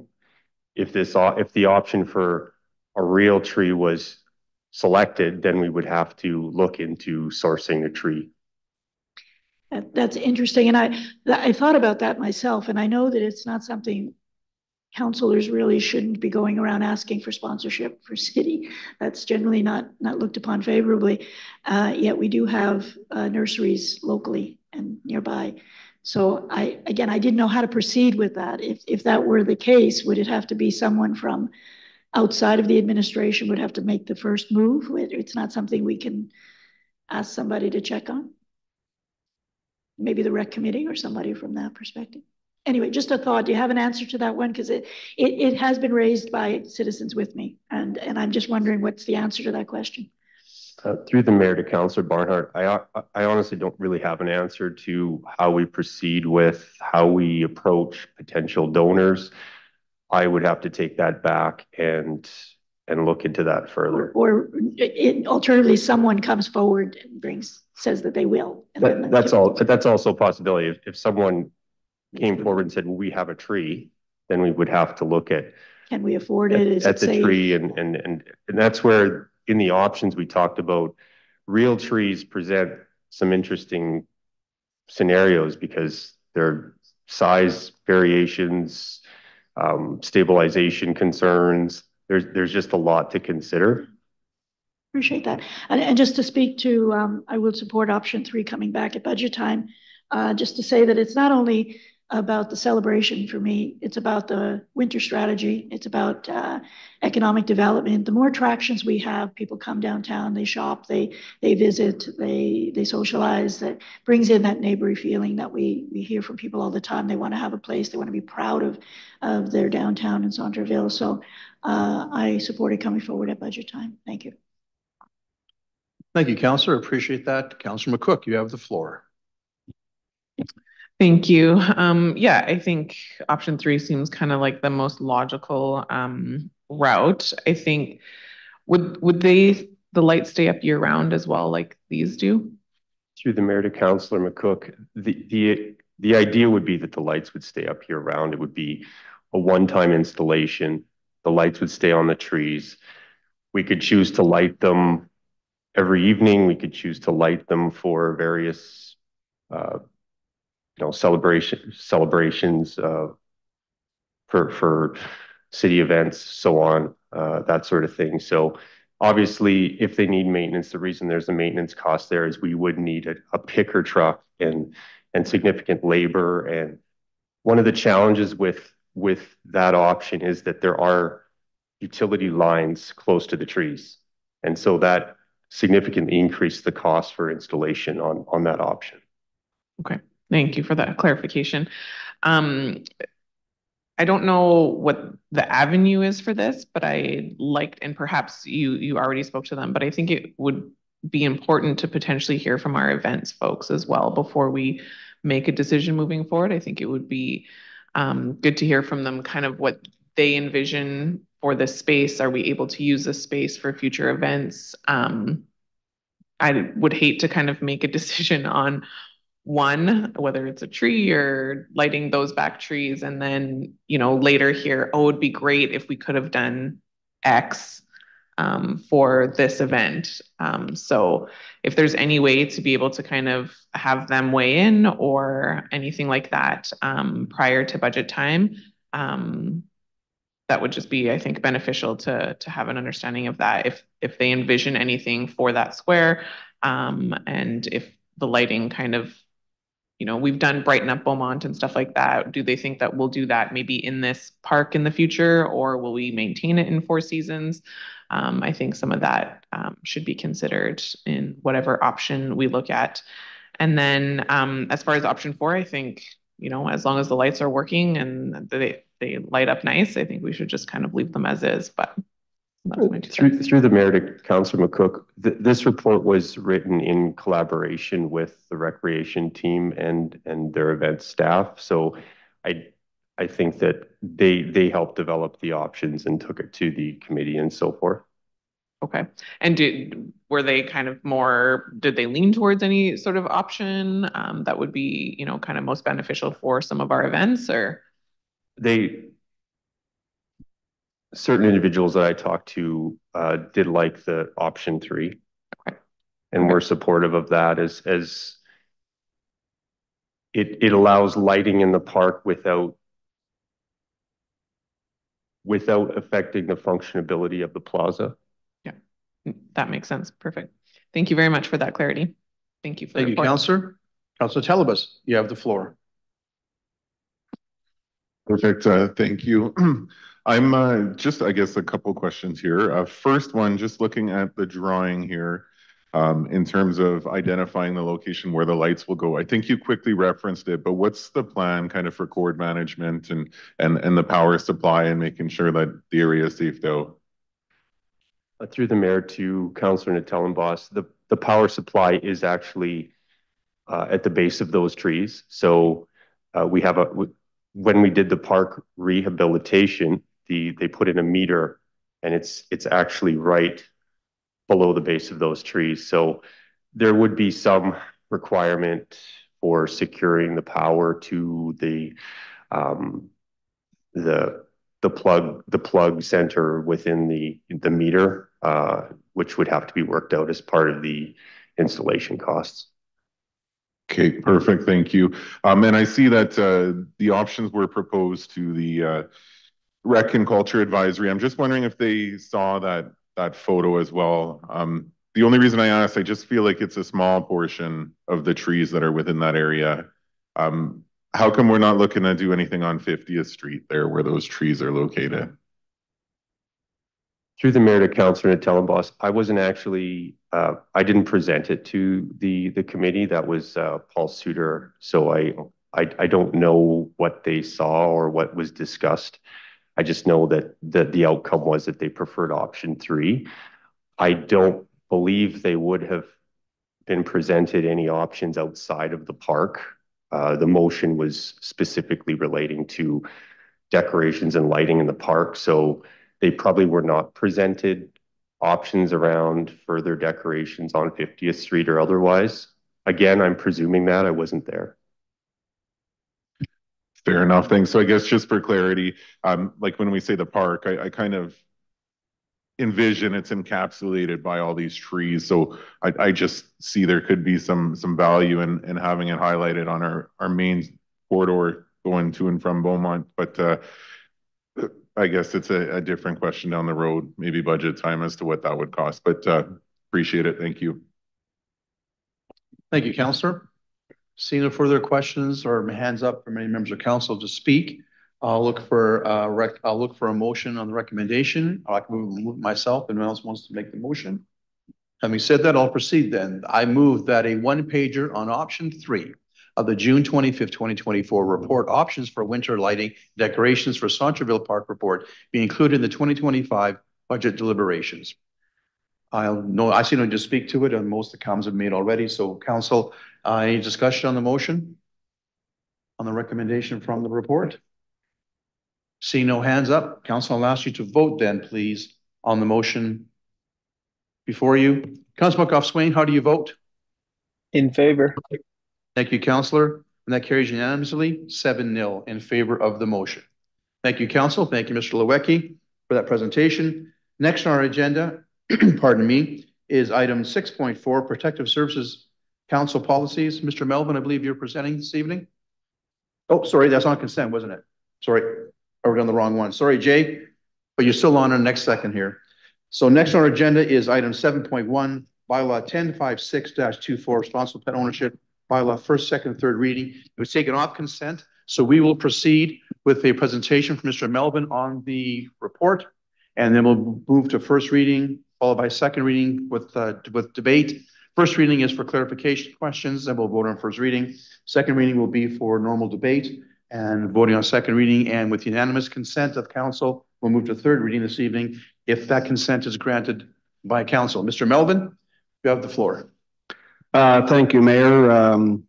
Chief Melvin, I'll be presenting this evening to council and to the public the responsible pet ownership bylaw. As you recall, at the Committee of the Whole on May 12th, we did bring forward the draft bylaw, and we did make some changes based on our discussion that we had with the committee, including enhanced definitions for what defines an animal, clarifying what's acceptable for suitable ventilation, and a redesign of the vicious dog signage.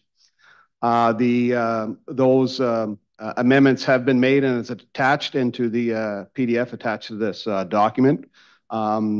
As stated at the Committee of the Whole, this proposed bylaw has been accounted for in the 2024 operating budget, and if council proceeds with all three readings and the bylaw is approved, we will be updating the city's website and social media platforms. And for the next several months, we'll be providing that education to the residents of what the upcoming changes are, and any questions that they have when it comes to the responsible pet ownership bylaw. That concludes my report, and I'm open to any questions that council may have. Thank you. Chief Melvin, or Director Melvin, any questions for Mr. Melvin before I go to first reading? Councilor Telebus, questions? Thank you. I guess, Chief Melvin, just for a little bit of clarity here, I know I had asked this in the Committee of the Whole, but just want to reiterate it. There is reference to kind of the birds and the bees and that concept there, but it was made very clear to us that there's no decision to move forward with that concept until another vote comes to the table. So I just want to make that clear, because I know we did modify some of the bylaws in and around the hens and the bees. So just for clarity, that would come as an action to council to determine if we move ahead with that, correct? Through the mayor to Councilor Telebus, correct. It's not covered in the responsible pet ownership bylaw. If it does move forward as part of the land use bylaw update or the urban agricultural plan, it'll be brought forward at that time. Perfect. Thank you. I appreciate the clarification. Thank you, Councillor. Appreciate that as well too. Clarifies the floor. So with that, Madam Clerk, would you put first reading on the screen? And I will move that bylaw 1056-24, 2024 responsible pet ownership bylaw, a bylaw to repeal and replace animal control bylaw, be given first reading. Discussion on the motion. Seeing none, council, would you please vote on first reading? Councillor Monkhouse-Swain, how do you vote? In favor.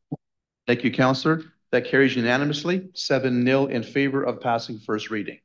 With that, I will move that bylaw 1056-24 be given second reading. Discussion on the motion for members of council. Seeing no discussion on second reading. Okay, council, I'll ask you to please vote on second reading of the proposed bylaw. Councillor Monkhouse-Swain, how do you vote? In favor. Thank you, councillor. It also passes unanimously, 7-0 in favor of passing second reading. As we are looking at doing third reading this evening, we normally now request consensus from members of council, unanimously consent to third reading this evening. So with that, I will move that bylaw 1056-24 be considered for third reading. Discussion on the motion, if there's any discussion. Seeing none. Oh, Councillor Penrod, I apologize. Councillor Penrod, you have the floor. Thank you, Mayor Daniluk. Just wanted to say that I did pull the item off the consent agenda, and partially just to thank administration for the work they did on this. I see reflected clearly in the updated bylaw all of the feedback that we gave during the committee of the whole, and then the additional clarification piece that I wanted to make sure happened here tonight has already happened. So happy to support and to consider this for third reading tonight. Thank you, Councillor. I appreciate those comments. Any further discussion on consideration for third reading? Seeing none, council, would you please vote on consideration of third reading this evening on the bylaw? Councillor Monkhouse-Swain, how do you vote? In favor. Thank you, council. That also carries unanimously, 7-0 in favor of third reading consideration. And with that, I will move that bylaw 1056-24 be given third reading this evening. With that, council, I'll ask you to vote on third reading. Councillor Monkhouse-Swain, how do you vote? In favor. Thank you, council. That also passes unanimously, 7-0 in favor of third reading. The bylaw is passed. Thank you, Chief Melvin, for your assistance this evening on that particular issue. Next, we have on our agenda, oh, pardon me. I thought I saw a mic go off there. No, okay. Next, our agenda is item 7.2, bylaw 1055-24, land use bylaw, amending bylaw, first reading. Ms. Raymond, I believe you are presenting this evening, and your microphone is on when you're ready. Thank you. If we could just pull up the presentation, please.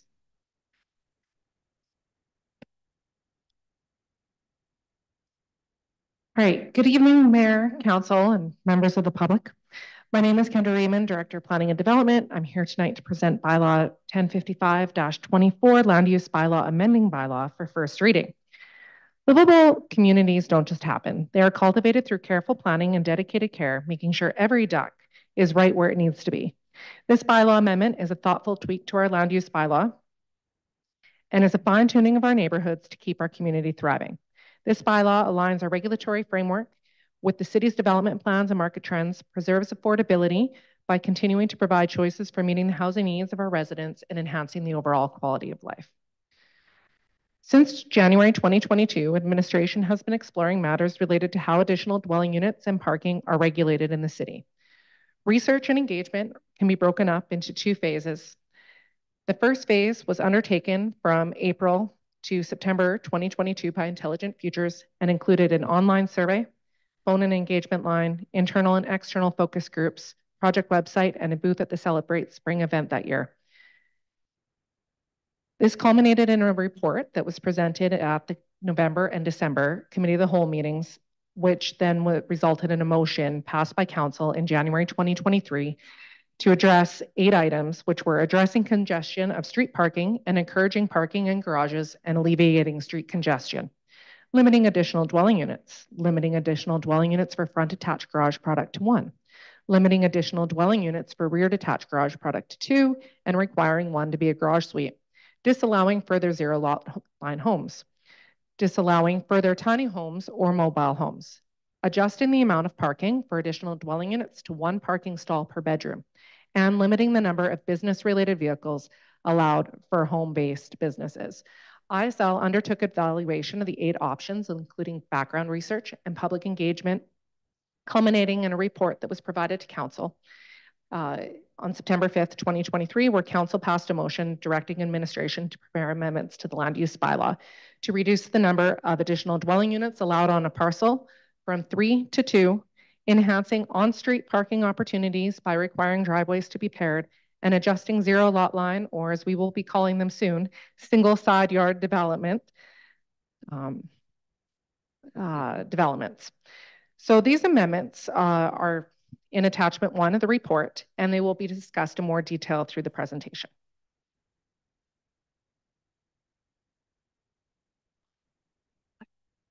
Now I get to have Vanna White over here, so this is going to be great. Thank you. So the first thing we're going to talk about is dwelling units. So this table in front of us reflects the current maximum density regulations that are within our land use bylaw. So we are proposing to reduce the number of dwelling units allowed per lot to a maximum of 3 in the Agricultural Holdings District, Conventional Neighborhood District, Integrated Neighborhood District, and the Mature Neighborhood District, which are the primarily residential districts within the city. We are going to be going from 4, as we talked about, to 3 dwelling units per lot. You will notice that there is a key change, though, in the Integrated Neighborhood and the Mature Neighborhood District, and that's because our land use bylaw allows for a broad range of residential uses and varying scales and intensities in both of those districts. So the integrated neighborhood is the one that's primarily in greenfield development right now. So Larev, Elon, those sorts of things.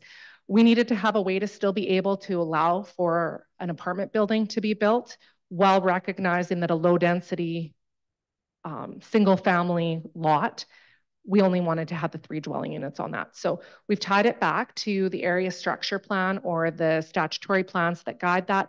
There's land use concept plans within those plans, which say medium density is going to be here. This is going to be for low density residential. And we will be looking at that when those development plans come in.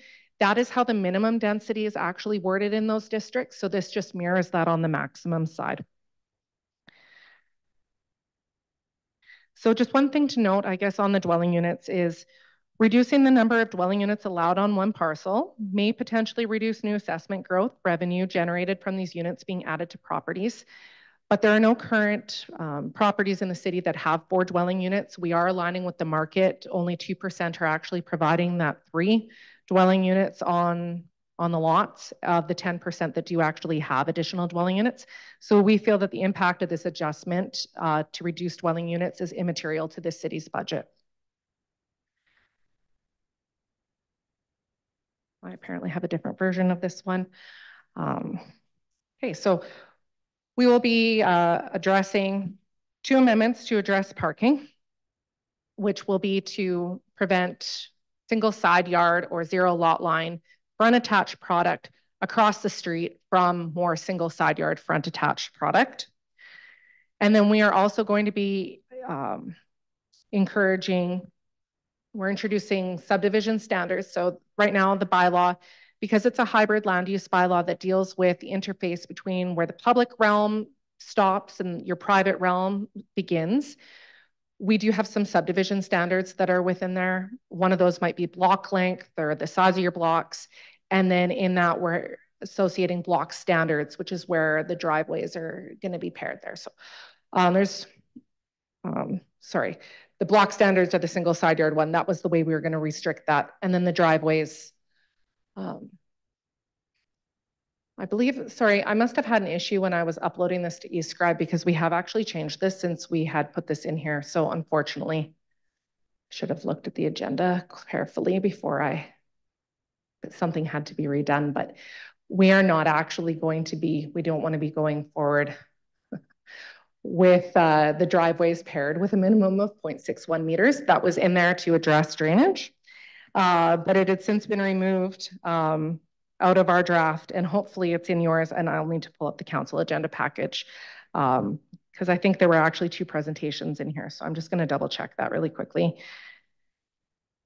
But what we had wanted to do is we are saying where possible, driveways will be paired underneath the frontage standards for front garage cars. And we're trying to allow for surface drainage. So the 0.61 doesn't actually matter because you can't build that close. So that's why we had removed it after going out to the development community. But it is in the council one. Oh, good. I did have issues with eScribe. I try with technology, but sometimes it fails me. Okay. So these are just some illustrative examples of that. So this is one where if you can see more clearly on the screen that is above Ms. O'Neill's head, you will see that you've got front attached garage product and it is across the street from a lane product. So essentially that will allow for more on-street parking opportunities. It will allow for more uninterrupted curb frontage to happen there. Same thing with the driveway pairing. So we know that we're hearing that parking is congested, especially in a lot of our new neighborhoods when you're looking at the zero lot line houses and home-based businesses and a lot of other stuff that happens on these streets. And so we're just trying to be able to minimize conflicts. So we'll be looking through the engineering drawings to see where the street furniture conflicts are going to be. So that's why they're in the block standards. And we will be looking at those to the general design standards. So that's stuff that we'll be looking through that process to make sure that there are no conflicts.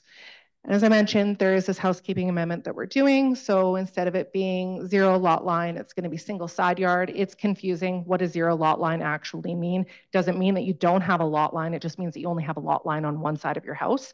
No different from a duplex development or a semi-detached. So your house is abutting one side. We're just changing the name of it to be a little bit more understandable to the general public about what they're buying into. So the amendment process and next steps would be that we've done this public awareness campaign. We started that May 2nd. You saw the billboards out along the city streets saying, you know, we're getting our ducks in a row, those sorts of things. The campaign had a lot of really positive engagement. You know, we had a couple of, I think, people who were opposed and actually presented with some positive comments, which was nice. We've met with the development community. They're in favor of the reduction in density on the lots, and they're aware of the driveways. Their biggest change that you will have seen from that report was where are we placing that? Originally, we were talking about putting that on the subdivision plans, but they don't know that information at that time. So we're actually going to be looking for it on the engineering drawings, which is the more appropriate place, because then we actually see they've serviced it, where all the lights are going to be, the hydrants, those sorts of things that all reduce where you can park on the road.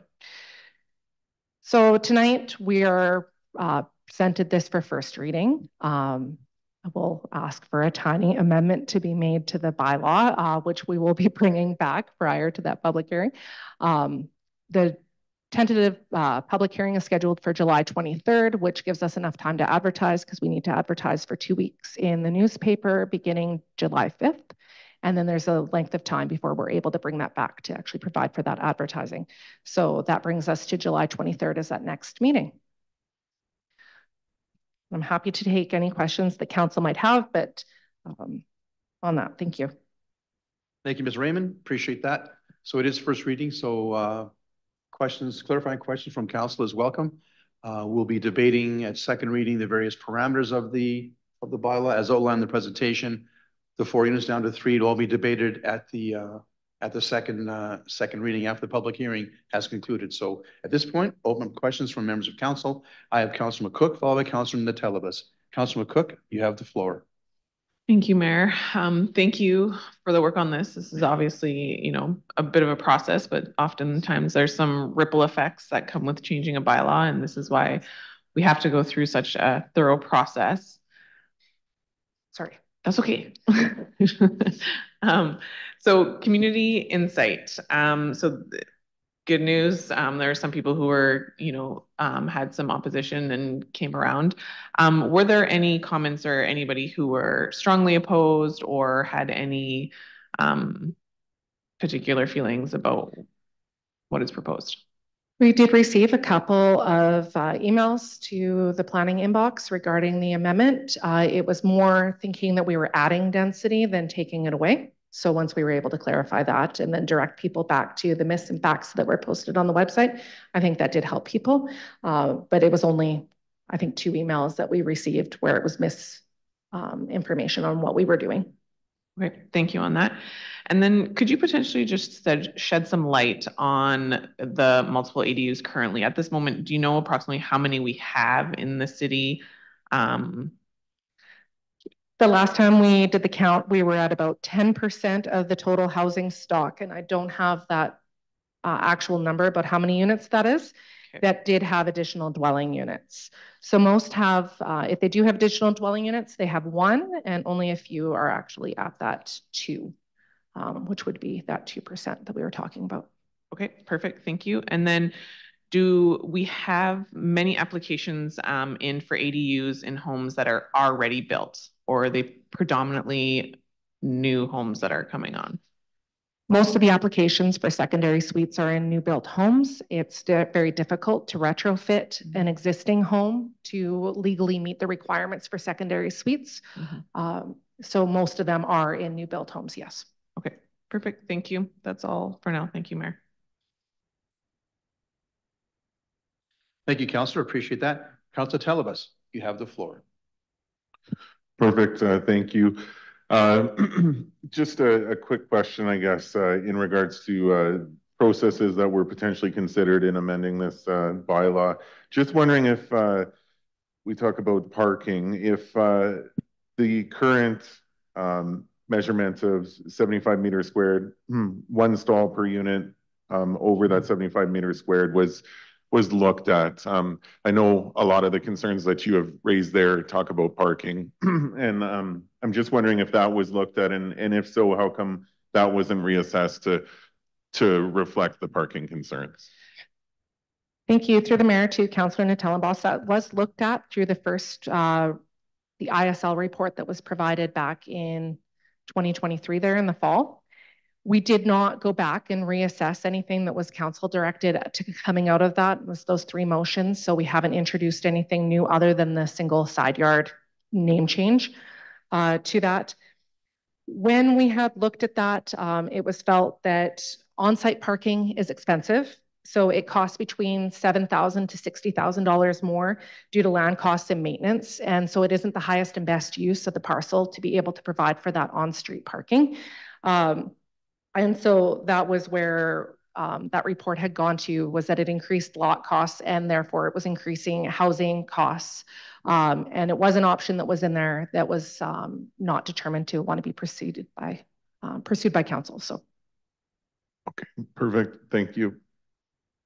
Thank you, Councillor. Councillor McCobb-Swain, I see your hand is up, so you have the floor now.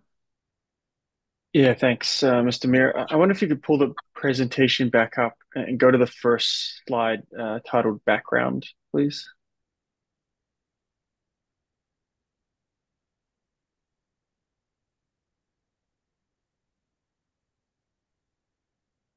Thank you.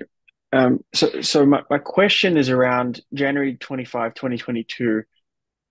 It talks about parking restrictions for business uses and ADUs in residential areas. So what I see in this, what's come back for us is that the parking restrictions for business uses is only included in residential areas. Am I correct to assume that we did not do any review or look at parking restrictions in commercial areas? Correct. They were in current residential zones. So if, let me phrase it this way, that some concerns around parking, particularly for in front of child care establishments on the commercial side of things, and parking restrictions there, how would that discussion, could that discussion be a part of this, or how would that look in order for council to consider a discussion around that, recognizing that you've done a whole bunch of engagement on everything else? I just misunderstood the direction. I read that as parking restrictions for business areas, comma, and to include commercial as well. But clearly I haven't read that right. So is there an opportunity to discuss that, I guess is the question. What we had done here was provide the council directed amendments. One of the things that is on administration's work plan is to actually look at the land use bylaw and evaluate what's working, what's not working. We know that there are other changes and tweaks we wanted to make, but we didn't want them to get caught up with the council directed amendments. Understanding that council was concerned about density and we are concerned about zero lot line development. So we wanted to be able to get ahead of that. And I think to your point, that conversation would be had through the what's maybe not working as intended. So there's a number of different other items that we are going to be exploring this year. That is something that will be done entirely in-house through staff resources. But that is something we know we need to do. There are concerns with parking in, are these still, some of the stuff didn't come out in the community standards bylaw in the way we were first envisioning it to come out in the 2019 land use bylaw. So there's a number of different items. We would solicit feedback on what other items you thought and you had heard through that needed to also be addressed through that as well. And we would examine those. So it would be a commitment we would make. Okay, so thanks for the clarification there. I guess, could you shed some light on when that process, and apologies if it's in here, I thought I read through it, but I didn't see a reference to that. And so when would we be having that broader discussion around the land use bylaw then? I would envision that we'd be having that broader conversation on the land use bylaw probably towards the end of this year. We'd be able to bring back a report on kind of where we were going, what direction we had understood, and seek council's feedback on how to continue to proceed with that.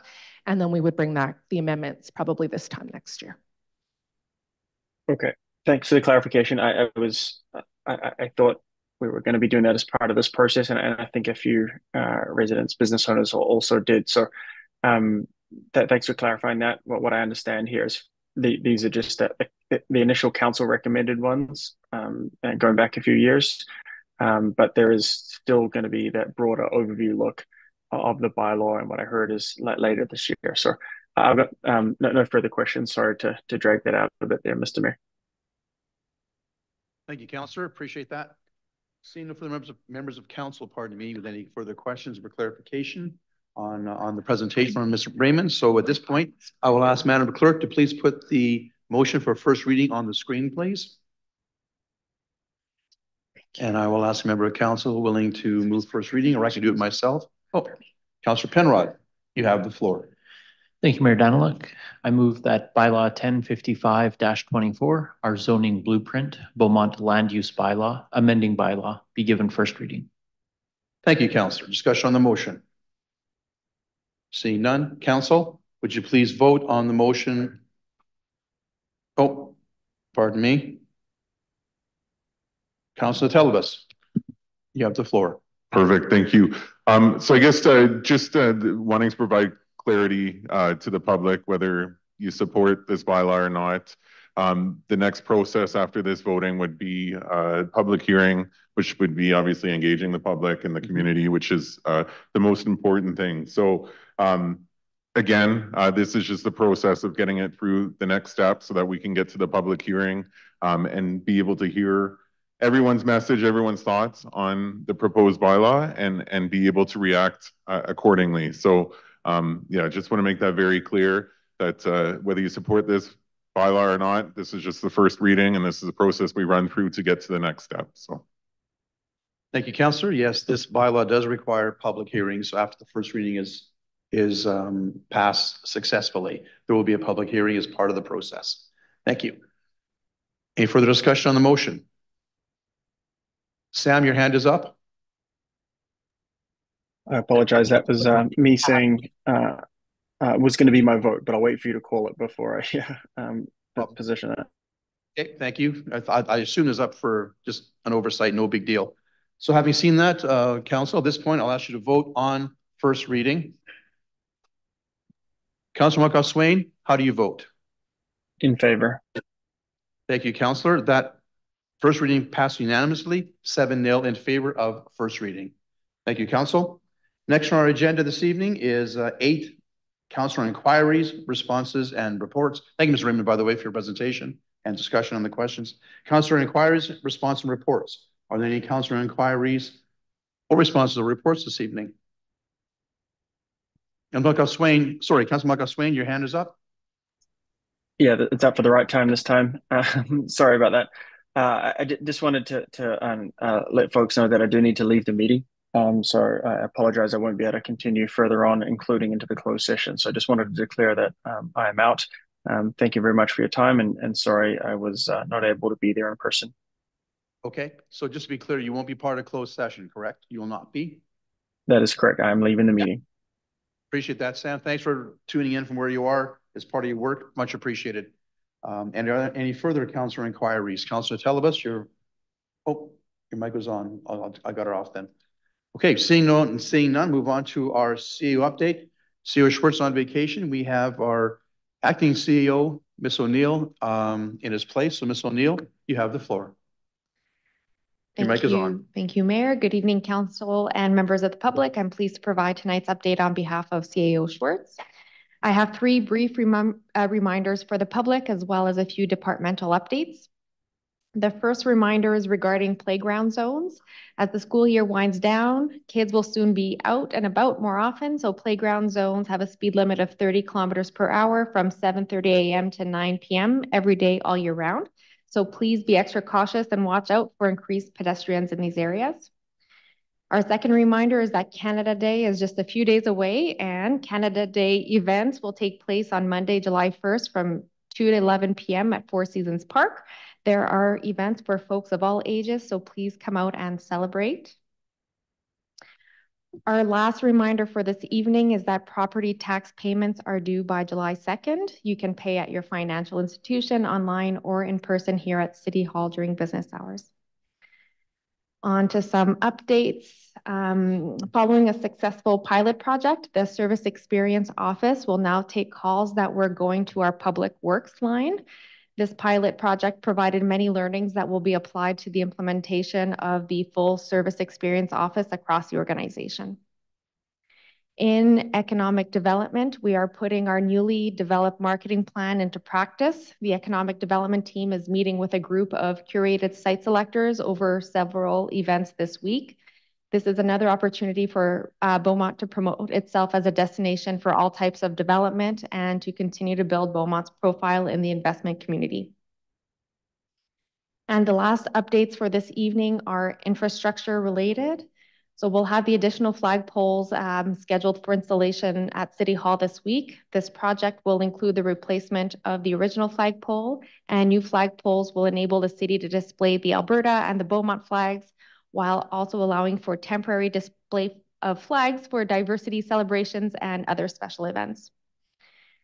Next, the construction of the gas fireplace at Centreville Park is also going to happen, or begin this week, I should say.